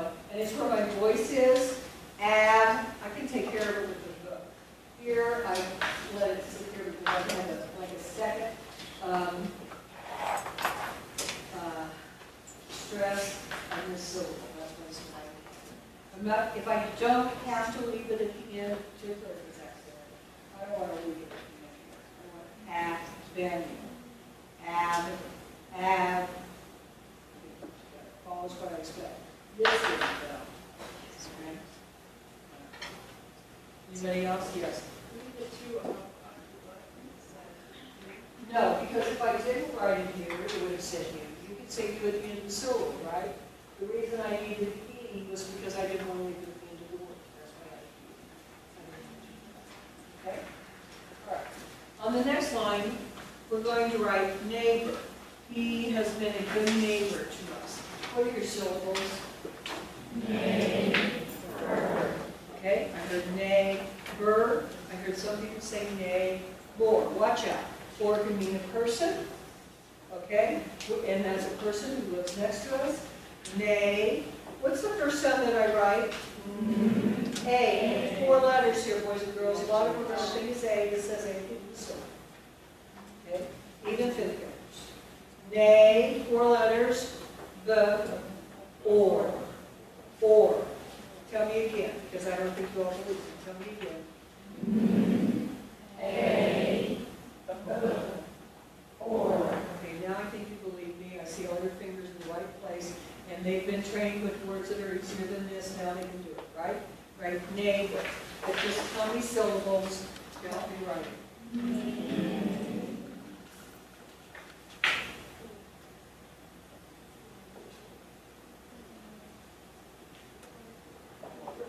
Next one. And you, 5th grade teachers would have gone through 70 phonograms before you got here. They should know that 4-letter A. First sound, A, the, okay? Any rules or anything? No. We took care of all the things. All right? On the next line, I want to write weight is gained weight. So what word could I use to help me do that? What would my base word be? And at this point, I'm still asking those questions, right? Okay, so my base word would be what? Weigh. Weigh. What is it? Weigh. Weigh. And my ending is what? I'm going to use 4 letters for my A. Weight. Right? But first, let's go ahead and skip a line. And make sure we can all spell weigh. So we skip this line and write weigh. First sound, W. A. Took 4 letters. W. A. So now you can all write weight above it. I will go through them all my finger business again. Okay?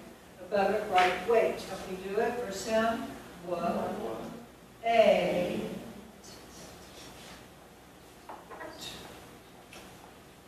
First sound, W. A. Okay? And brace. They're going to try to tell you when to brace. Don't let them. You're in charge of the brace. Because we may want to write something else under that. Maybe we want to write range. Okay. On the next line, these are your first 10 words for the graders. On the next line, we're going to write where. We agreed to stay till 12:30 today, right? We're going to write where. I will never wear that again. They think you're saying where, be very careful, you must obviously give it a sentence, and they are going to pick out those sounds so quickly. I don't think you would have done bear and bear. I think those are in section L, so you would have only gone through section H. You haven't talked about this before, okay? So when you write wear, I will wear that costume, what's the first sound that I hear? Hold up your fingers and show me what. Let's see if we're all in agreement, because somebody's going to do this. Before you go to the next line, you're going to do this. It's only one letter, right? Before you go to the next sound, make sure everybody has the fingers up. Okay? The people who do not are probably going to be the ones who misspell it, because they're not paying attention. What? And now I can feel it. I know what she's talking about. What's the next sound in where? What do you hear? Air. They're probably going to say air. But I don't know if they're going to air.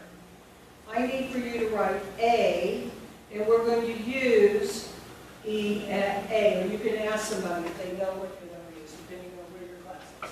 But you're going to have to help them get to A. We need E at A this time. Next sound is let's do it again together. A. Everybody convinced A? Everybody know E at A? Okay, let's write wear. I will wear it next week. And these I would not erase. I would keep 10 words on the board. I'm just writing huge. You don't have to write as big as I am. You'll want to keep them in your list so they see all of them, not erase as you go. Let me write where again, please. One. A. First sound, whoa. A.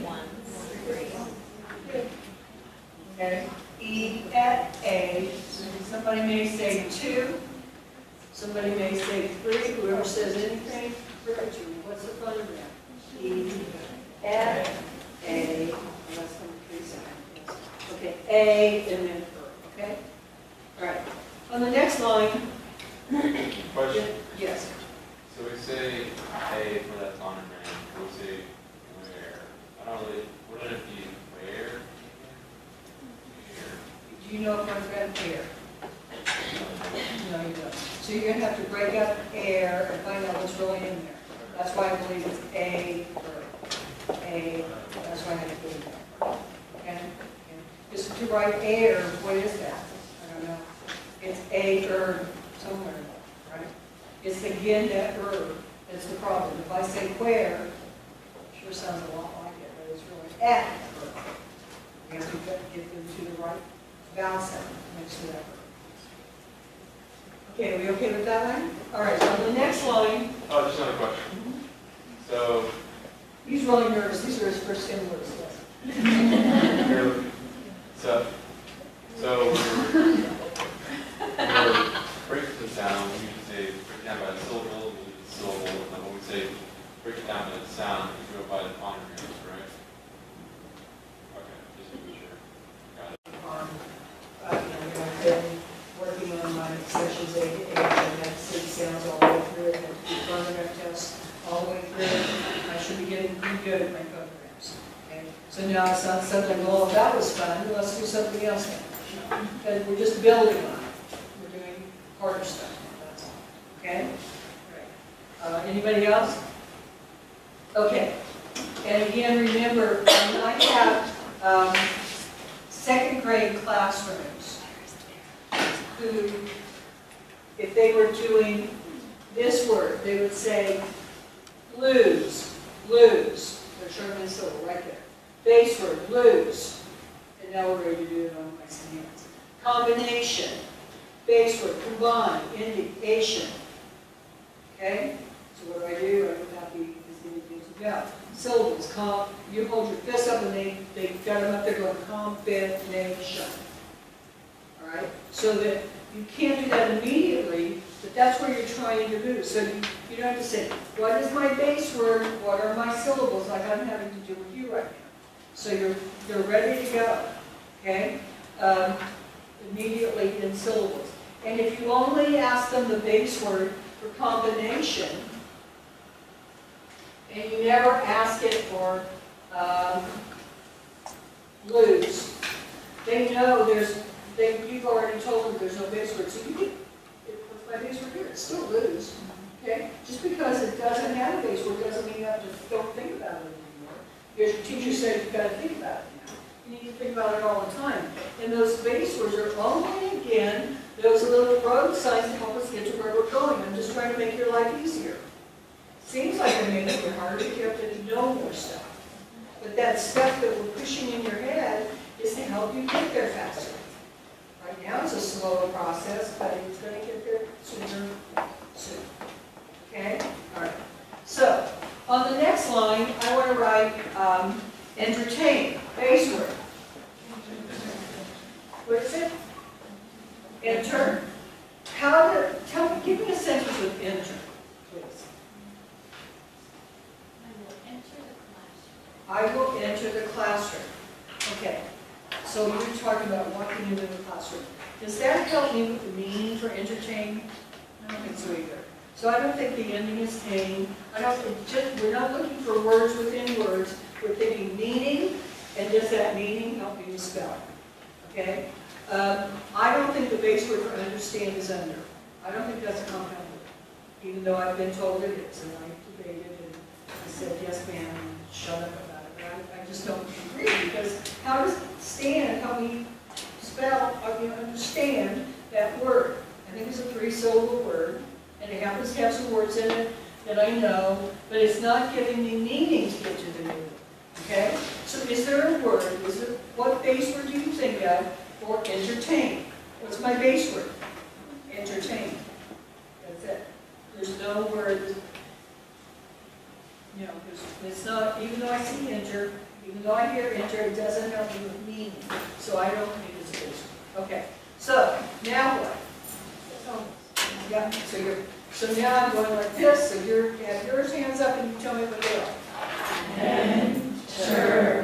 Entertain. Now, 5th graders, at this point, I don't have to say or even at this point, you've done section A to H, but I do have to say enter. Tell me the sounds in tame. First sound. Next sound. A. It takes 2 letters, and then now they know what you're talking about. But you can't just assume that they know tame. It would work just as nicely to have a consonant E. And somebody may say, well, I don't like that. Why isn't it a consonant E? Let me tell you, 5th graders, but your 1st graders need to know too. This is not a spelling rule. This is a pattern, again, that's happened over and over. And when you're in section J, it's kind of scary that I know which section these are. But you'll be doing the word train. When you teach the word train, 1st graders, 2nd graders, and 3rd graders initially, you'll teach train for A. I need for you to use the 2-letter A here. And I need for you to realize, I'm going to give you a little clue about this, or a little trick to remember. When you hear A, and the next sound at the end of the word is this just keeps on happening. Over and over again. Main, brain, change, words they can read, okay? Even in 2nd grade, right? Okay? But we also use it in explain, entertain, okay? 5th graders, we use it in mountain, when I go through it. Mountain for mountain. Captain for captain, 4th graders. Okay? Curtain for curtain. It's not the accident syllable, so it's not as clear. Alright? Does that mean the only time I use the 2-letter A is if it's followed by an N at the end of the word? No. But if I do hear the oh yeah, there's that 2-letter A. And probably, after I've taught that 3 times, I will say, I've told you again and again and again, even though we say again. 2-letter A followed by the Okay?